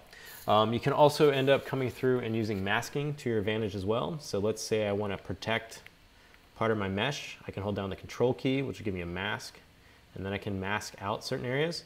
When you're using masking, what I'll do is I'll often mask positively like this, and then I'll hold Control and Alt to get a negative mask, and I'll come back in to unmask, and this gives you a nice edge. So the brush itself, when you do it, if you do it positively, it's always going to give it a round fall off, and then if you come back in with a negative mask to unmask, you can end up getting a nice harsh edge. And this is how you can end up getting, little designs and like edge stuff on your meshes like this. So a little trick there for masking. So masking in one direction and then coming back in and unmasking to give you a harsh edge. After you have that masked out, I can flip it by holding Control and clicking off. And then now I can paint or apply a different color. So the color fill option will also respect masking. So if I do fill object now, it's only going to mask that part I had unmasked. So now I've got that happening there. I can always come back in and paint over top too. So pressing C on, say, this color, and then coming in and painting, I can actually remove pieces too. And so this will allow you to get even more little intricate designs or elements out of it, if you want to carve in like paint holes or something like that. The next thing with the masking is that there is a lasso brush, which is really handy for making really kind of swerves or swoops or curve shapes. So if you hold down Control and Shift, we were using the Select Rectangle brush. Let me bring up my palette here. My keyboard may have finally went kaput. I did something. I done broke the keyboard. It's going away. You're gonna have to follow along just by words. Swerves, that's what we're calling them now. So Control and Shift, come up here, and in here I can select a different brush. And so you have different curve types here. If you hold down Control and now Control and Shift with the mask pen, you'll get a mask lasso. And the mask lasso is what we want in this case. And so I can select that. And now when I hold down Control and drag, it's gonna give me this lasso effect. And I can now use this to mask out portions of my model. So I can come through and say mask this, maybe, just add some different kind of swooping designs. And this will come through and allow you to apply masking in a quick way that's kind of not hand painted, but will give you kind of angles and different kind of effects. And you can hold down Alt to unmask. This way you can get swoops and things that are masked out really quick. And then and swerves, you gotta have the swerves. And so you can come through and just come across and unmask. And now you have areas masked. You can now flip them, and then you could fill those in with color again. And you can clean up meshes like that too. You can also mask from your poly painting as well. So there's a whole option now that lives in the masking area. You have a bunch of different ways you can mask. The mask by color, which should be here, will end up opening up this little window. And in here you can mask by any of the colors that are on your model. So you can click and drag to pick. And this will apply masking to those areas. You can change your tolerance on that. There's a whole bunch of stuff on if you watch the release videos for ZBrush 2020, it goes into a lot of this information on this mask by poly paint area here. After you're happy with that, there's an OK button, and then that'll return that masking for you. So you can definitely come through and mask by additional coloring as well. Now, after you've got your robot where it is, I'm going to undo a little bit. There's a little bit too much crazy masking here. You can also apply color based on an alpha too, and use that alpha to get a different design as well. So for that, I'm just going to load in a custom alpha. going back to Lightbox by pressing comma. And so I have these little kind of shapes here. So I'm just going to load in one of these. It's going to come over here. Now to load an alpha as an alpha, you just need to make sure that the file you have saved is saved in 16-bit. And then that will automatically, 16-bit gray, and that will automatically throw it in the alpha palette instead of the texture palette. So you can see that's now over here. Now if I go back to the paintbrush and I change to drag rect with that alpha, I can now come across my model and apply that. And what it's going to do, it's going to take this alpha and use it as a mask and then apply the coloring based on that. So I can come in and add, you know, that kind of element there. Maybe needs a little more logos somewhere else, maybe on the back here. So I come across here and apply that there as well. And so you can add decals and things like that to your robot too. Now after we're happy with our robot here, we can now render this out. So we're down to the end here. So one way you can render is you can come up to the, well, you have a preview render, which is what you see here. If you like it like this, you can come up here to the document area and just click this export. And that will just export out what you see on screen. You also have an export screen grab, which will give you your model on the canvas and then also all the UI, so you can show your friends, hey, I made this in ZBrush. These options up here for open and save are not going to export out an image, so just be wary of using these. These are for 2.5D, so just stay away from these guys here. Use this export and export screen grab option to save out your images. To save your model, I suggest coming to the quick save option and clicking quick save. You can also go to the file menu, which is located here, and use save as here, and that will save out a project file. If you use the quick save option and you hit comma, go to Lightbox here, if you go to the project area, or actually go to the quick save area, in here you'll have your saves that were saved when you click this button here. And you can just double click these to load those back in, and then your model will be back where it's left, where you left it. Other options you have for rendering, in the render palette here, you have a best render, which will do a kind of an AO render across your mesh. So you can quickly click that, it'll give you a render, then you can go to document, export, or export screen grab. Then you also have BPR, and BPR will be a best preview render, which will come through and render your mesh out with shadows. So you can get that as a result. And then once again, to export that back out, you can document, export, or export screen grab. If you want to export out this little thumbnail here, you can do that too. So you can position your model like this. Maybe you want to make a little thumbnail version of him. You can go to the preferences palette, go to the thumbnail area here, and there's an export thumbnail option right here, and that will export out what you see in the thumbnail view. So multiple ways you can come through and export your model out. When you export too, if you go to the document and do that export, you have a bunch of different formats you can export. One is JPEG, and that'll allow you to crop your image and also set the compression as well. So you don't have to just export out a PSD and then modify that PSD. You can definitely export out, you know, bitmaps and JPEGs straight from ZBrush and crop them as well on the way out.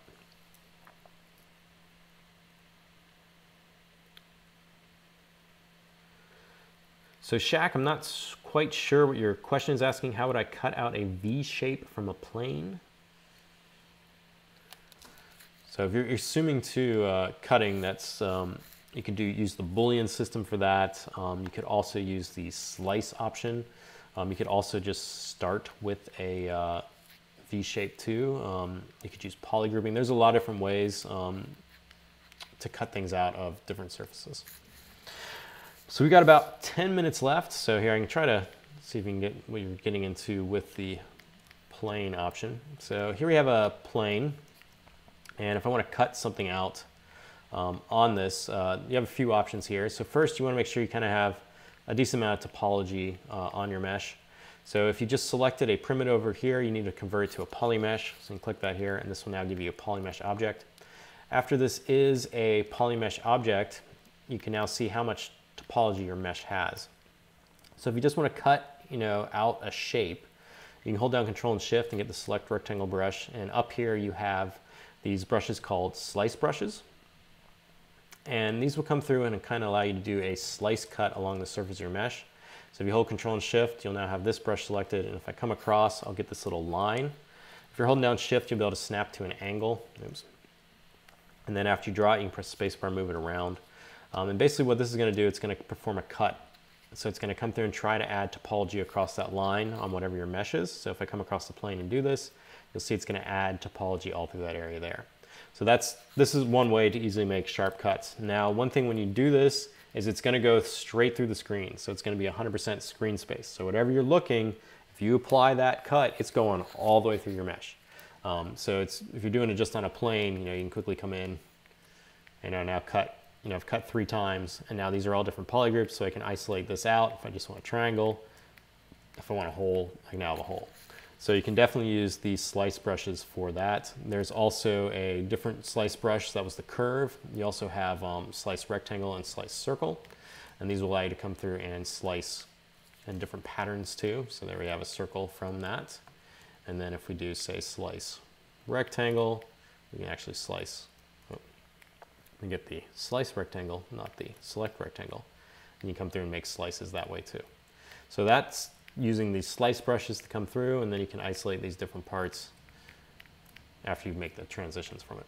But once again, remember that it's always going to cut through your entire mesh. So if I go back to my robot here, we'll isolate his arm. You can see he's pretty much solid. Let me turn off the line here. Solid polygrouping all the way through. And so if I come through and say use the slice curve on this, it's going to cut through here, but you can see it's cutting through everything. So it cut through the entire model. And if you have perspective on, remember this too, because it's not going to do it orthographic, it's going to do the slice prospectively. So if you come across and cut, this is no longer going to match because that perspective angle. So if you turn it off, you may get that cut being a little bit different on one side or the other. So just make sure that you have perspective off, and remember that the slice is going to go through all the way. Now, if you just want to slice part of your mesh too, you can do that too by just hiding part of your mesh. So if you go back to the select rectangle brush and say I only want to slice part of my model, I should do it on this one. You can hide part of it. So holding Control and Shift will give you, the select rectangle brush will give you this kind of green box, and this will allow you to select parts of your mesh. So I can select part of this and then apply the slice curve now through that. And then if I bring it back, it's only going to happen on that one side. So you can also do that. We're just changing the visibility in your model and then applying the slice across the surface. So 2 ways there is to apply kind of sharp cuts. The Boolean process I will be covering, I think, maybe on Wednesday of next week, and that's another way to use subtractive modeling inside of ZBrush, and that will also give you nice clean cuts, and it's a lot less destructive than using the slice brush.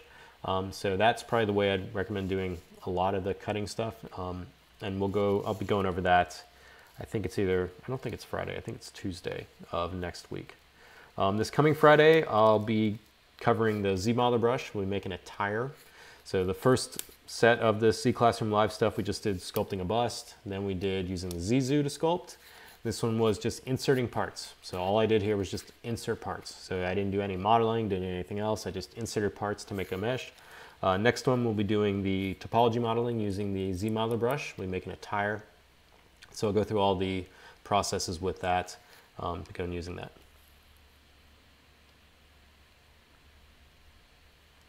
So one question we have is, where do you use Sculptress as sort of a ZModeler with low polygon model? You can definitely add topology to a low polygon mesh by just turning on Sculptress and then smoothing. So as an example, with my plane object here, if this is a little bit too low, I can activate, say, the standard brush, turn on Sculptress, and then if I just simply smooth, let me make sure this is hold on there, like a Polymesh 3D there. Turn my lines on. And now I can just smooth, and this will divide the topology too. So you could definitely, for my robot, if I wanted to keep those harsh edges, what I could do is I could have just turned on the Sculptress Pro mode and then sculpted the areas where I wanted to, say, add those texturing details, and then come through and add that there, and then add topology. And this can be based on your draw size. So I could get enough resolution in these areas, and then if I came through and used that paintbrush, you could also use the paintbrush with Sculptress Pro 2. I can come in now, and then if I paint with this, you'll see that over here I don't have enough topology, so it's giving me a mess. But if I constrain my painting to this area, it's going to be nice and clean.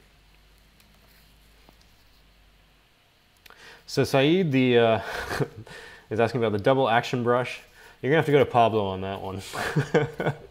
Just hit up Pablo. He's the one that's got a bunch of those double action brushes made. I got to think about how to do it, but he's done it more recently. I'd ask him.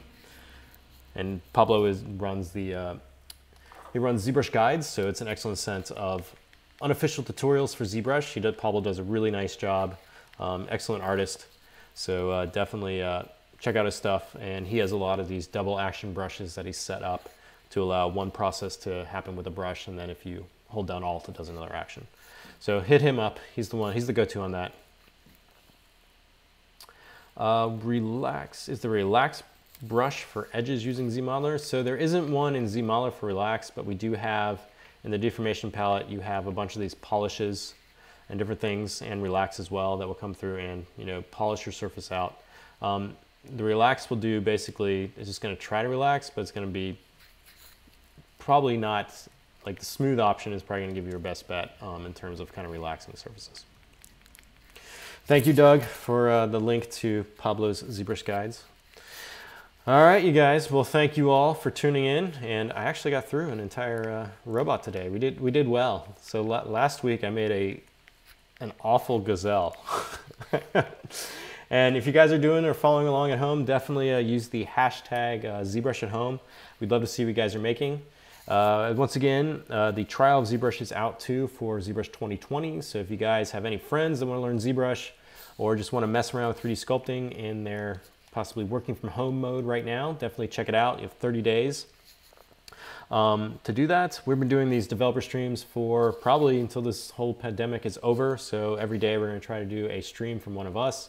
I believe Paul and Solomon are going tomorrow, and then Friday I'll be back.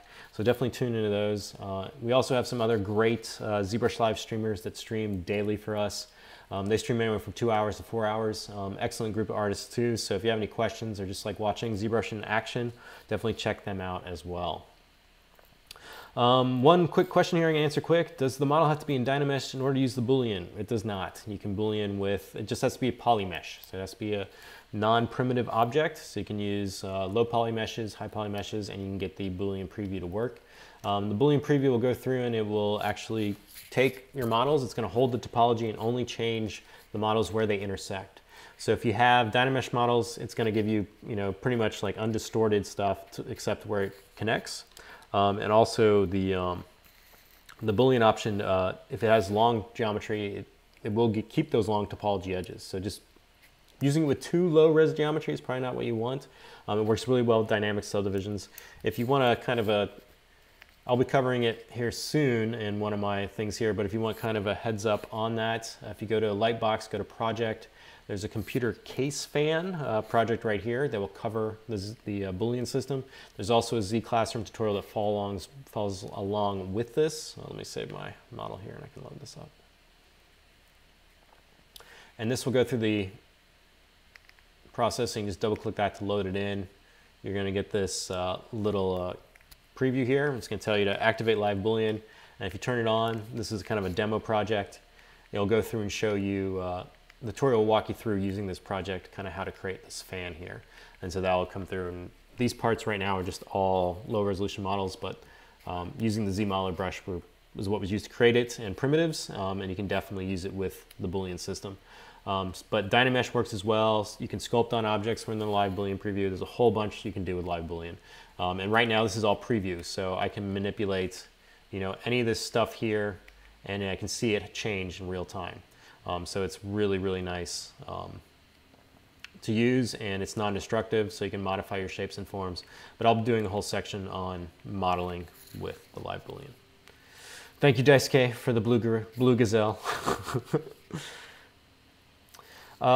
One last one, and then I gotta go. In preferences, performance.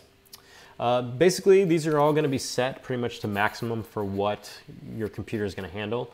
You'll see that my max threads right now is turned down. So I actually have 8 threads on this machine, but I reduce them to 6, and that's just for streaming purposes. So I'm not giving ZBrush my full computer's power because I want OBS to run well. I want you guys to be able to see what I'm streaming. So I'll turn my performance down. But in general now, since probably about 4 or 8, You really don't have to touch anything in the performance tab. Once you launch ZBrush, it's going to look at your system and it's going to try to give you the best performance possible.